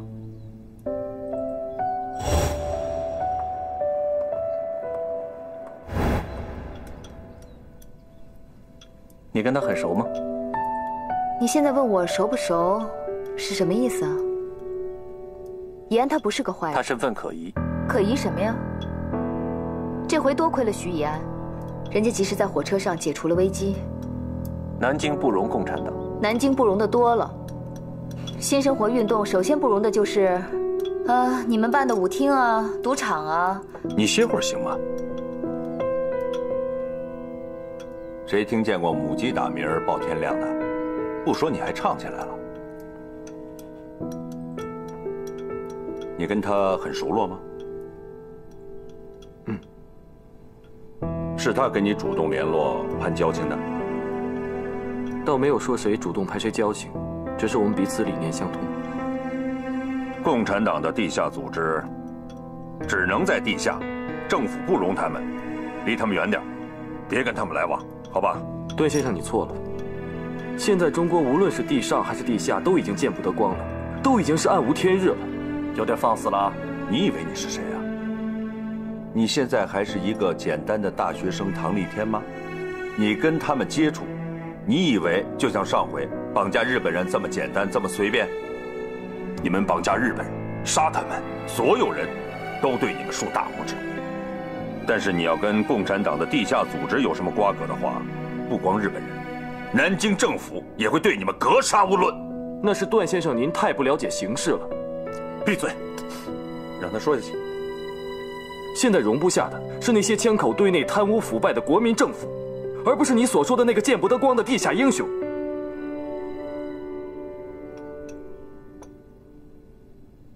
脱离他们，远离他们，跟共产党地下组织断绝任何关系。对不起，我办不到。我有分辨是非的能力，我不仅不会远离共产党，我还考虑加入他们。你说什么？放开他！哎，你再说一遍，你要干什么？我说我要加入共产党。你记不记得，是你逼我退出的商会啊？你用段宁的幸福作为要挟，让我跟你哥必须退出来，记不记得？记得。那你记不记得当初你跟我说什么来着？啊？是说因为我们的身份，迫使段宁陷入了危险，记得吗？记得。你都记得？你知道现在你在干什么吗？哎，爸。啊，回来了。哎，让孩子上楼。啊，走，上楼。宁宁，你站住。上去。她将是我老婆，我的事情她有权知道。这到底怎么了？那是会死人的，知道吗？我正在做一件对的事情，历朝历代都有人为正义而牺牲。爱怎么牺牲怎么牺牲，别把赌注压在我们家宁宁的身上。宁宁她能理解我，那是因为她太傻了。好了，你们别闹了，天也不早了，6爷你们赶紧回去吧，有什么事儿明天再说。走吧，丽萍，走。非要加入可以，但你要把我的位置给接下来。啊，盛荣。当初你逼我退下来的时候，冠冕堂皇地说是为了保护我们家宁宁的安全。你现在可好，想加入共产党地下组织？我告诉你，南京政府分分钟的名正言顺的就可以缉拿你。爸，你不要，你别。孩子，这个人咱们可以不嫁嘛？啊？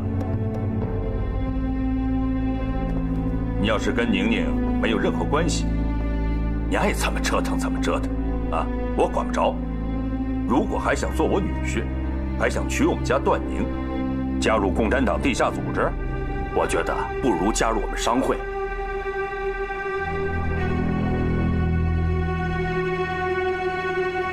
这是我给你开出的条件，好好想想。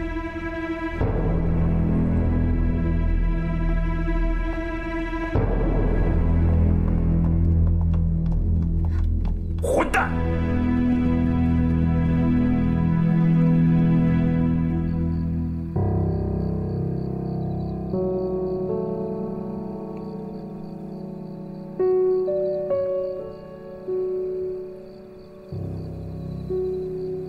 这个世道真是奇了怪了，我想了半辈子的事情，你却轻易得到了。哥，你怎么看？我当然是反对了。你以为我会赞成吗？我会把自己的亲兄弟往险道上推吗？可你自己，我不一样。我在这道上跌打滚爬20年了，有什么暗坎，有什么蹊跷，我闭上眼睛都能摸清楚。只有我唐丽萍算计人，还没有谁敢算计我。你不行，连黄老四都给别人弄死了。我不准你加入商会。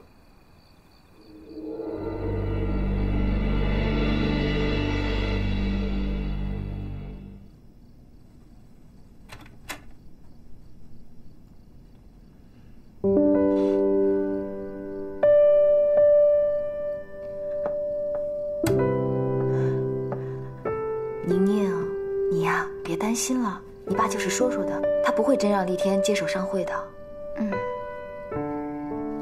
对了，结婚的东西买的差不多了吗？买的差不多了，还差什么？明天我陪你去啊。不用了，姨妈会陪我去的。你姨妈她的眼光你能放？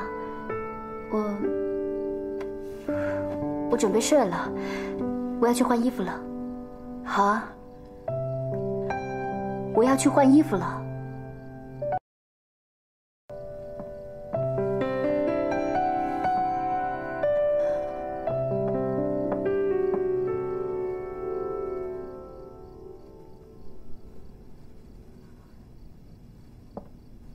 你根本不是要换衣服，你无非是想撵我走。我应该很识相的跟你道晚安，然后离开。段宁，我们之间应该是这样的吗？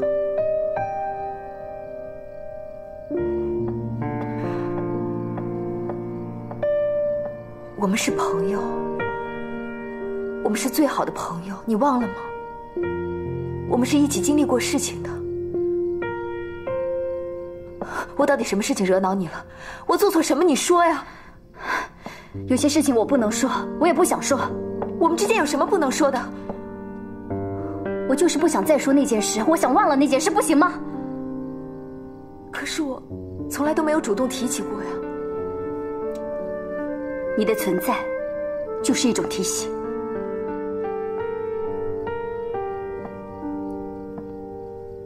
你的干净那么让人不可思议，同样，我的污秽也让人难以想象。没有人说你是污秽的，没有。这需要别人说吗？我轮着被几个男人糟蹋，你就在旁边，我肚子里种的不知道是谁的孽种，也是你陪我解决的。我所有的不堪，你都见证了。段宁，那不是你的错，所以我才恨。不是我犯的错，可是我却遭罪。这世界多可笑，该是圣洁的，却是污秽的；该是污秽的，却是圣洁的。你就是这么看待我的，对吗？在你眼里，我就该是污秽的，对吗？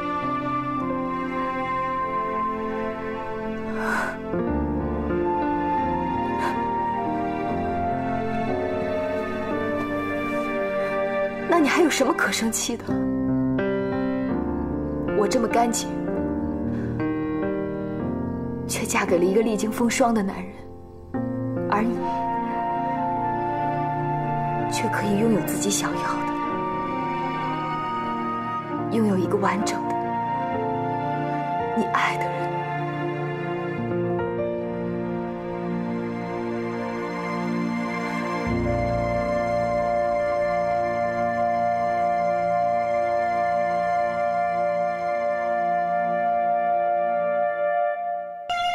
真的可以出来见客吗？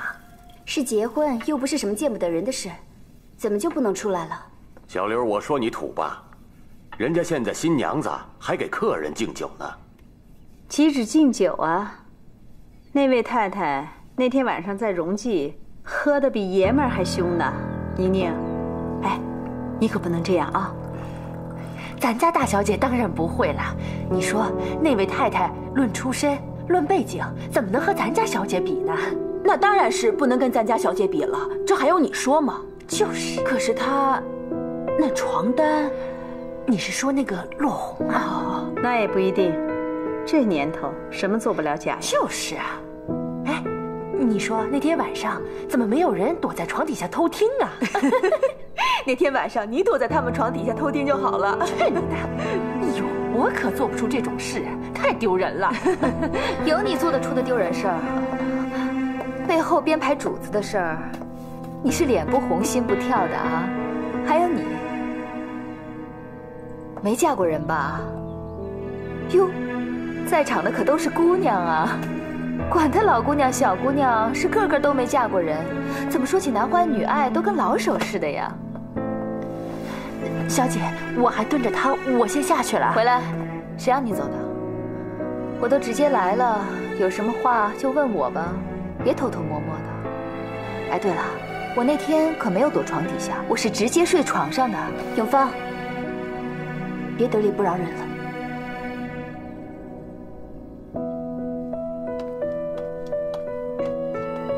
都散了散了，打狗还得看主人呢。是，没错。不过，现在这个家的女主人是我。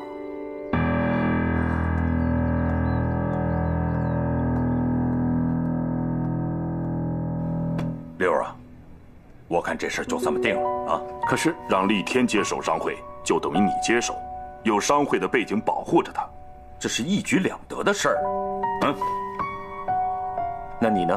你在中间。该回家吃饭了。你看看现在几点了？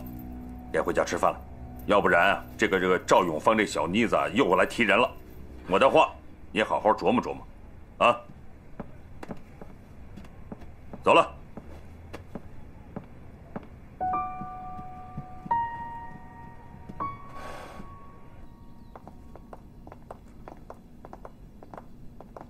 啊，老爷，回来了。给我吧。哎。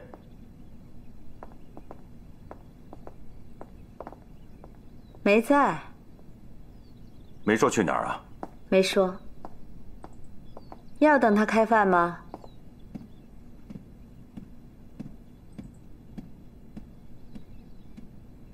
哇，好大的蛋糕啊！小心点儿。哎呀，永芳啊，哎，来，让我看看。哎呀，太漂亮了！哎呀，真漂亮，你越来越漂亮了。来，你坐，你坐。你看这孩子太久没吃蛋糕了，哎，你说你馋的哟。那就让他吃吧。永芳啊，真是难得你还能记得我们。怎么可能不记得呢？哎呦，你现在是飞上枝头高息的凤凰，我和老徐都替你高兴。这当初万万没想到你，没想到段少荣对我是真心的。哎呦，我可不是这个意思，总之就是替你高兴啊。吃蛋糕吧。啊，吃蛋糕。哇，好漂亮的蛋糕啊！喜欢吗？好大的蛋糕，真好吃。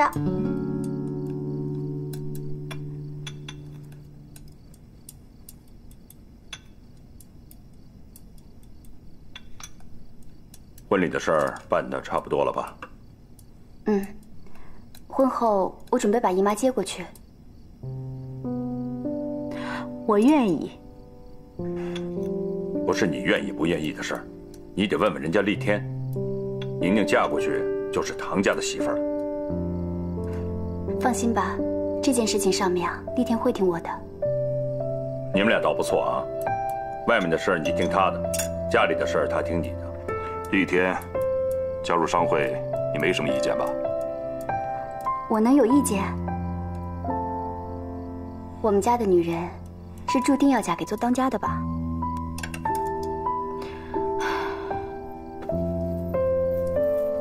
刚一结婚就跟过去，合适吗？不单是我，除了老周、小刘他们几个佣人都跟着我过去。都走？没人愿意留下。为什么呀？没人愿意跟着他。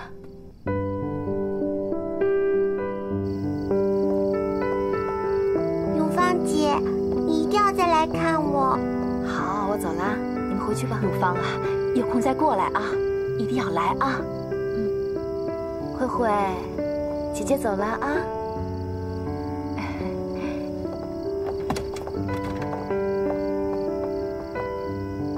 有空常回来看看啊。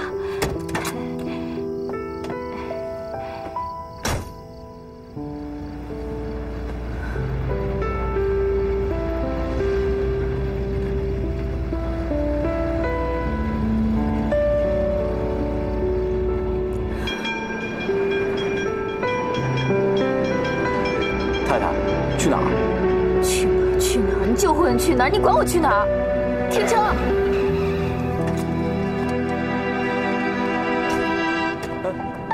太太，太太，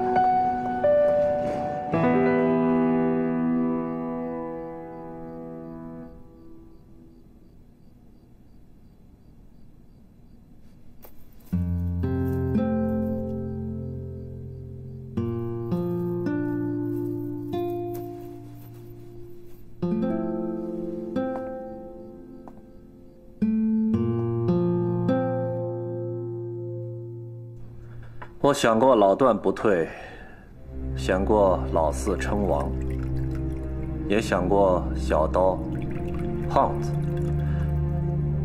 可我没想过，有一天我的亲兄弟当上了我们商会的会长。兄弟，你哥的位置还坐得稳吗？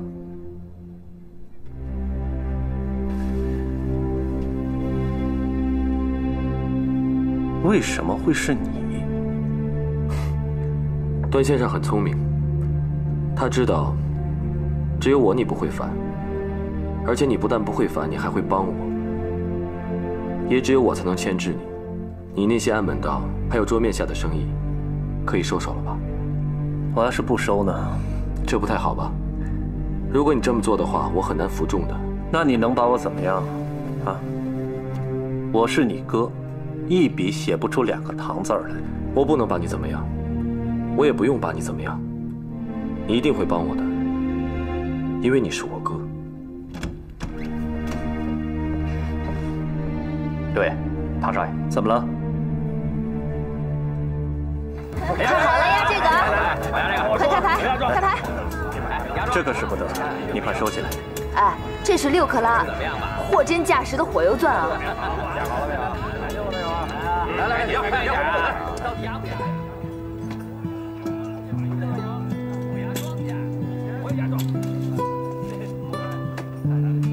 玩得开心点，不够再去拿。要吃要喝，当自个儿家里。哟，新主子来巡场了。来，我要这个，发牌。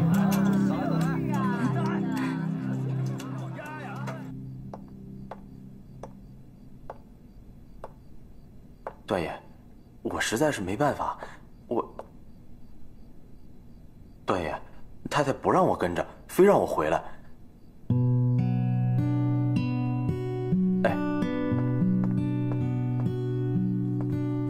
孙小姐，太太不让跟，你就不能偷着跟啊？回来也好跟段爷报告啊。可段爷没说让我，这事儿好让段爷自己开口说呀。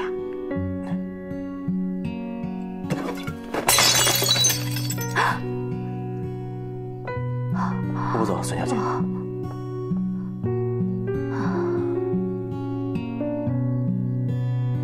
了！哎呀！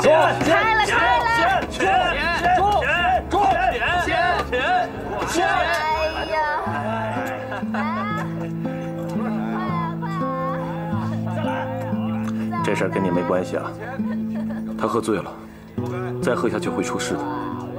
他会出事。老段的女人谁敢碰啊？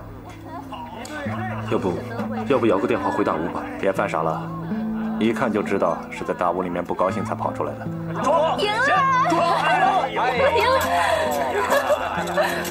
哎呀！我已经问过了，连司机都打发回去了。所以才该让大屋的人知道他在哪儿。你不懂，老段要面子，你可千万别捅破那层窗户纸。一会儿他要是真的喝多了，静悄悄送他回去就行了。谁送？不说司机都打发走了吗？反正不是你。哎呀！哎呦！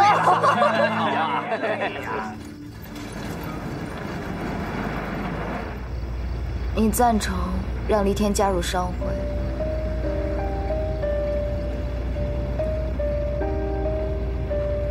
我问你话呢。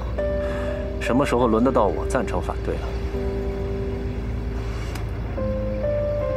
都知道，六爷是最心疼自己兄弟的，为了他下跪磕头都愿意。他知不知道我晓得他和厉天的事呢？厉天告诉过他吗？六爷有烟吗？有。哟，这洋火链有故事啊，是那个张二太太的吧？大嫂要是喜欢，就送给你了。不敢，我怕过2天又压回到赌桌上，跟那个张二太太一样。您不会，您是大太太，大哥不会让他的女人有这么一天的。哎，我问你话呢，你赞成唐厉天加入商会吗？你这个做哥哥的有没有为他想过？没那么严重，你说的有点太……停车！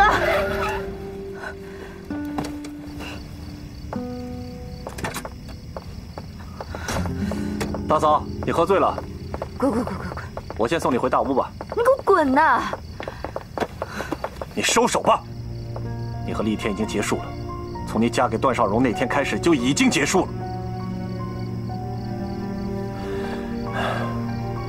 段家妇女不是傻子，他们迟早会知道的。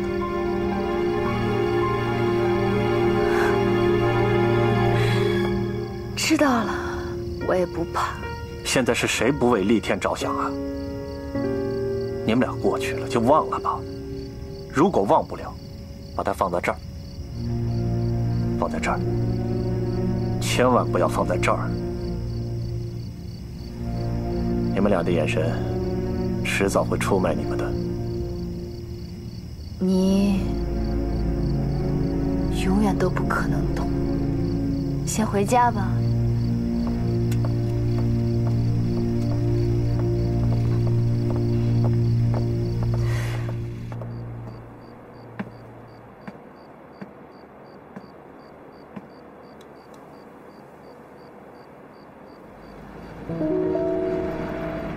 加点。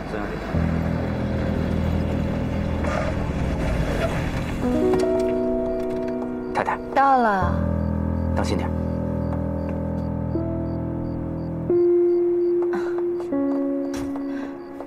六爷再见啊！我自己会走。你慢点啊！哎，怎么了，姨妈？哎呀，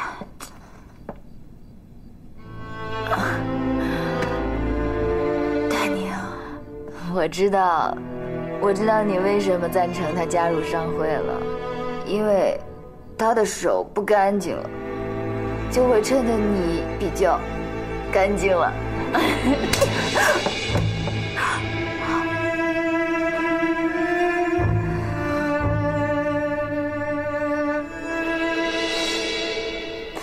他们每个人都欺负我，每一个，我到底做错了什么？他们都欺负我，都欺负我。哎，看好了。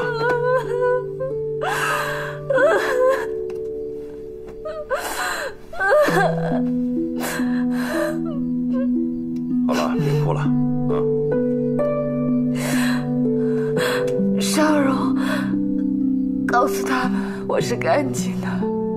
你告诉他们，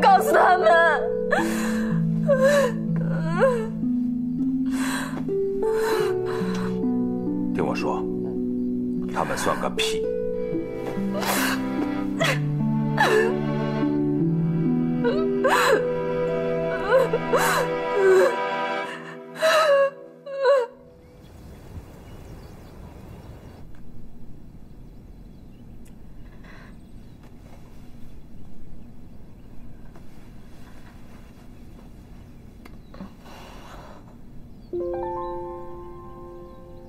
小刘，小刘，我洗脸水呢？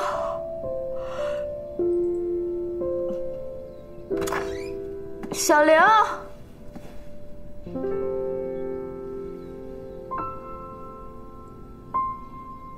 小刘，小刘，哎，小刘，什么情况啊？老周，我洗脸水呢。哦，这不，我给您放了一盆在门口呢。其他人的小刘呢？都让我给辞了，一个都不留。你们接着找人，找几个都行，直到太太满意为止。那几个跟着陪嫁进小洋楼不行吗？不行，谁要让永芳不高兴，就别支我段少荣的钱。我的陪嫁丫头，我之前总行吧？也不行，别忘了，小洋楼也姓段，让他们住进去。我不乐意。当然了，如果永芳同意的话，那就另当别论了。屋子里的事，还是要听太太的。最重要的是要让太太开心、顺心。我吃完了。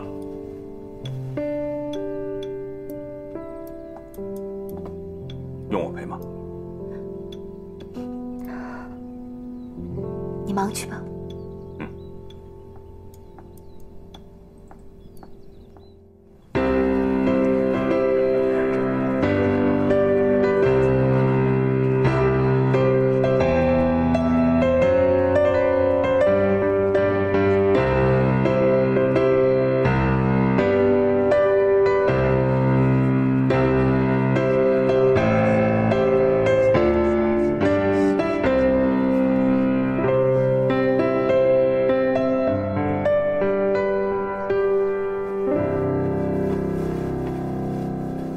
段宁小姐，你愿意嫁给唐立天先生为你的丈夫，并且不论疾病困苦都能够相互扶持，不离不弃吗？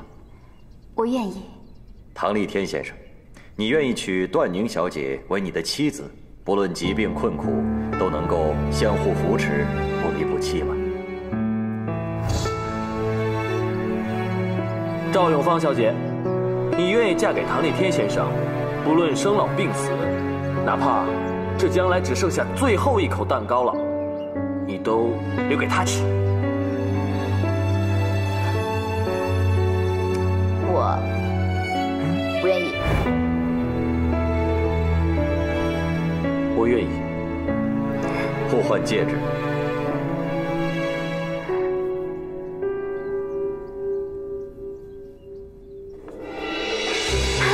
我要开始趴了，你们接好了。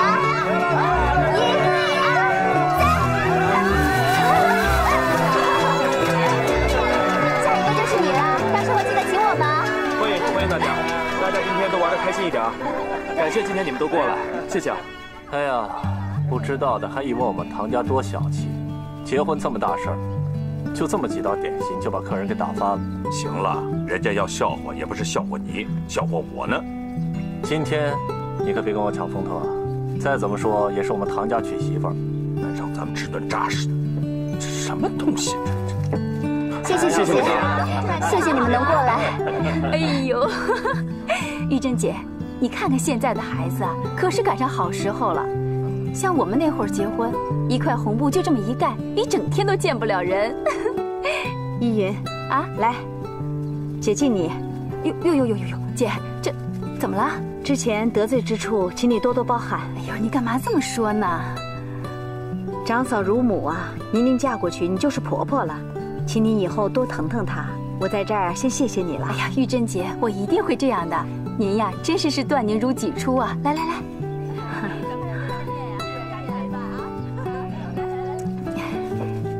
依云啊，你放心啊，虽说我跟着宁宁住进小洋楼，不管大屋事了，但我之前答应你的事，一样都不会少的啊。谁还会计较这些呀？玉珍姐，咱们都是一家人了。哎呀，户口上的那些油盐米醋的，我呢都会每个月补给你的。带过去的那些阿姨呢，也不会让你们唐家掏银子的啊。其实吧，这要掏吧，唐家也掏得起的。现在立天都管事了，那商会的会长养几个阿姨有什么养不起的，对吧？是，来。哎，你这个婚纱好漂亮啊！是啊是啊，到时候结婚肯定会更漂亮的。谢谢，真漂亮。到时候你们结婚一定要记得叫我们呀。是的。社会孤岭英租界势在必行，现在九江跟汉口都已经收回来了。李天，恭喜啊，恭喜啊！国民政府无能，到现在只收回了警察权，在那儿没我们的同志，就不能鼓舞民心吗？隐藏于地下，发生终究有限的。早晚有一天，共产党一定会浮出水面。组织都认为，目前发展最好的就是上海，地下工作做得最好。不多说了，永芳在那边呢。来，好久不见，来一杯茶，来，是吧？来。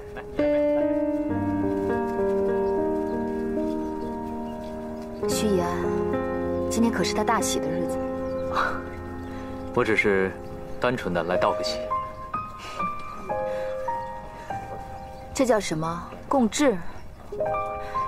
明着退隐，暗地里管事儿。我看啊，他们才是一对地下党。你小声点。我说错了。哎，别喝多了，别再喝了。你别管我。当然得喝了，这婚结得多不容易啊！以安，你少来找他。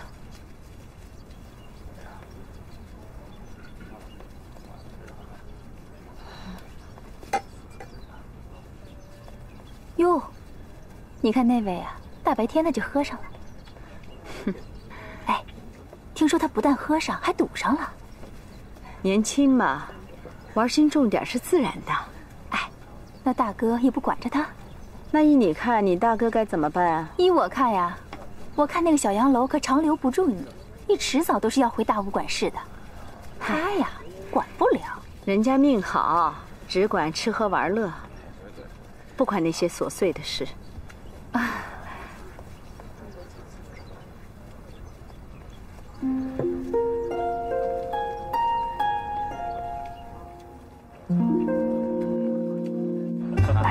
玉珍姐，这丽天和您那个婚事办了，你也就放心了，是不是？是啊，是啊，我安心了。谢谢啊，哎，谢谢。你们先喝着啊。谢谢大家。哎，各位，哎，今天啊，我是丈母娘，这是我闺女，这是我女婿，这酒我干啊，不许灌他们酒啊。来。哎。继续啊，不许停啊！好，少喝点啊！哎，来！哎呦，我闺女结婚，我高兴，喝一个，大家喝啊！哎，你还没喝呢，你叫我喝？哎，行了，叫花，喝，不要停啊！有大家高兴。哎，没你这么喝酒的，这喝大家开心呢。谢谢。这小妮子，今天很高兴能参加段宁小姐的婚礼。下面我为大家唱首歌。下啊！哎，花月良宵啊！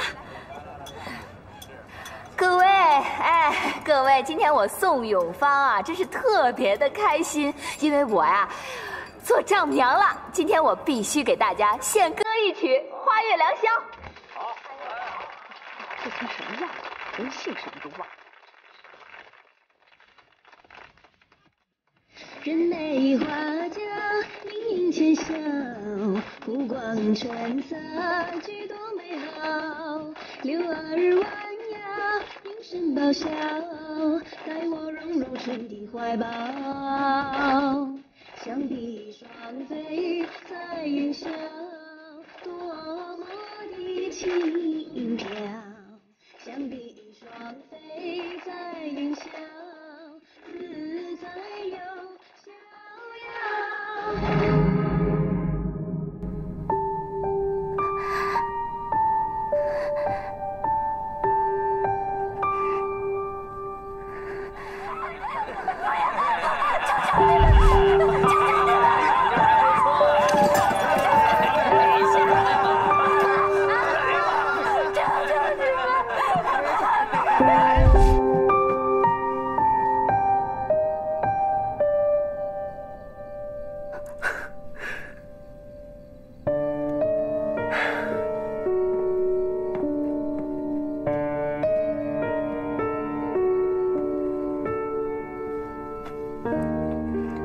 你怎么了？你手怎么这么凉啊？冷吗？我们现在是夫妻了。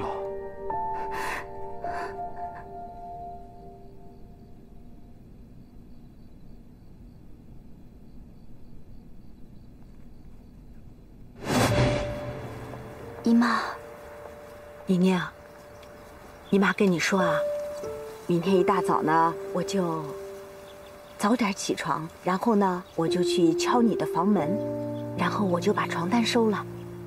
孩子啊，有姨妈在，不会有事的，啊。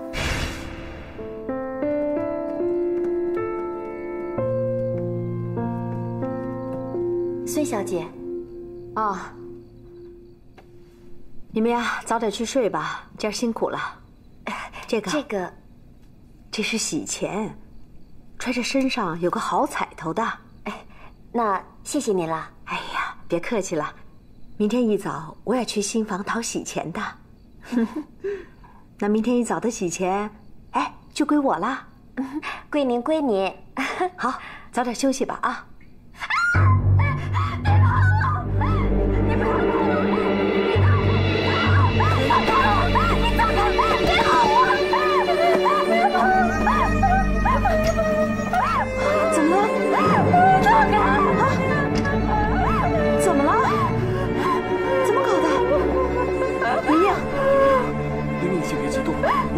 我走还不行吗？哎，李天，不可以，你不能走。真怡，我想宁宁有些不好的回忆，我觉得我还是先离开吧。孙小姐，没事吧？啊，没事，你们先睡去吧啊，有我在呢，没事的啊。走吧。好的。李天，真怡，新姑爷，我求求你了。无论如何，今天晚上这一夜，你留下吧。真怡，不是我想走，是宁宁她让我走。哎呀，不行！新婚之夜如果分房的话，将来一辈子都难到老啊！好多的事儿，这下人都瞅着呢。你能不能委屈一点啊？别让宁宁以后的日子难过，行不行啊？李天，你妈求你了，啊，求你了，我求你了！姨妈，真怡，你别这样，我答应你，我不走啊！好。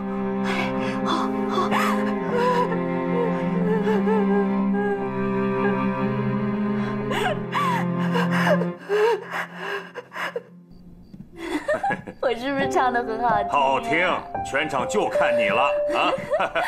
我好高兴啊！今天好高兴。我也奇怪，宁宁结婚，你比他们还高兴啊！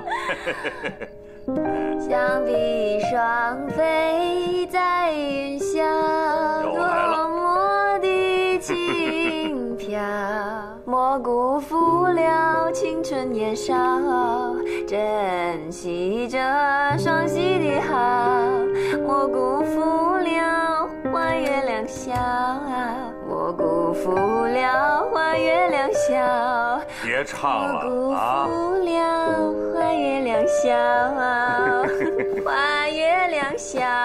好，咱们俩一起啊！莫辜负了花月良宵啊！莫辜负了花月良宵，莫辜负了花月良宵，莫辜负了。你为什么要辜负我？为什么不要我？每天晚上你为什么不要我？你为什么不要我，丽天？你为什么不要？你为什么不要我？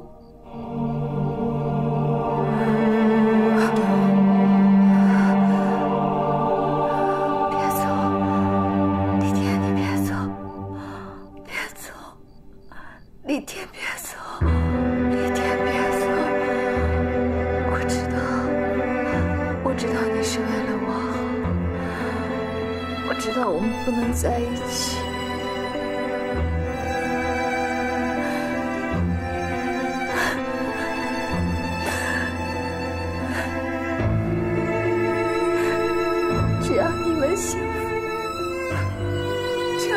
幸福，我也会觉得幸福。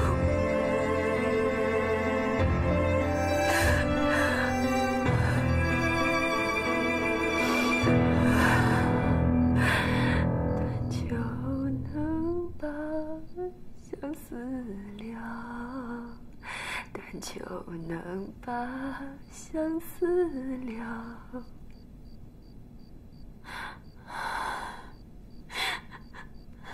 就能把相思了，但求能把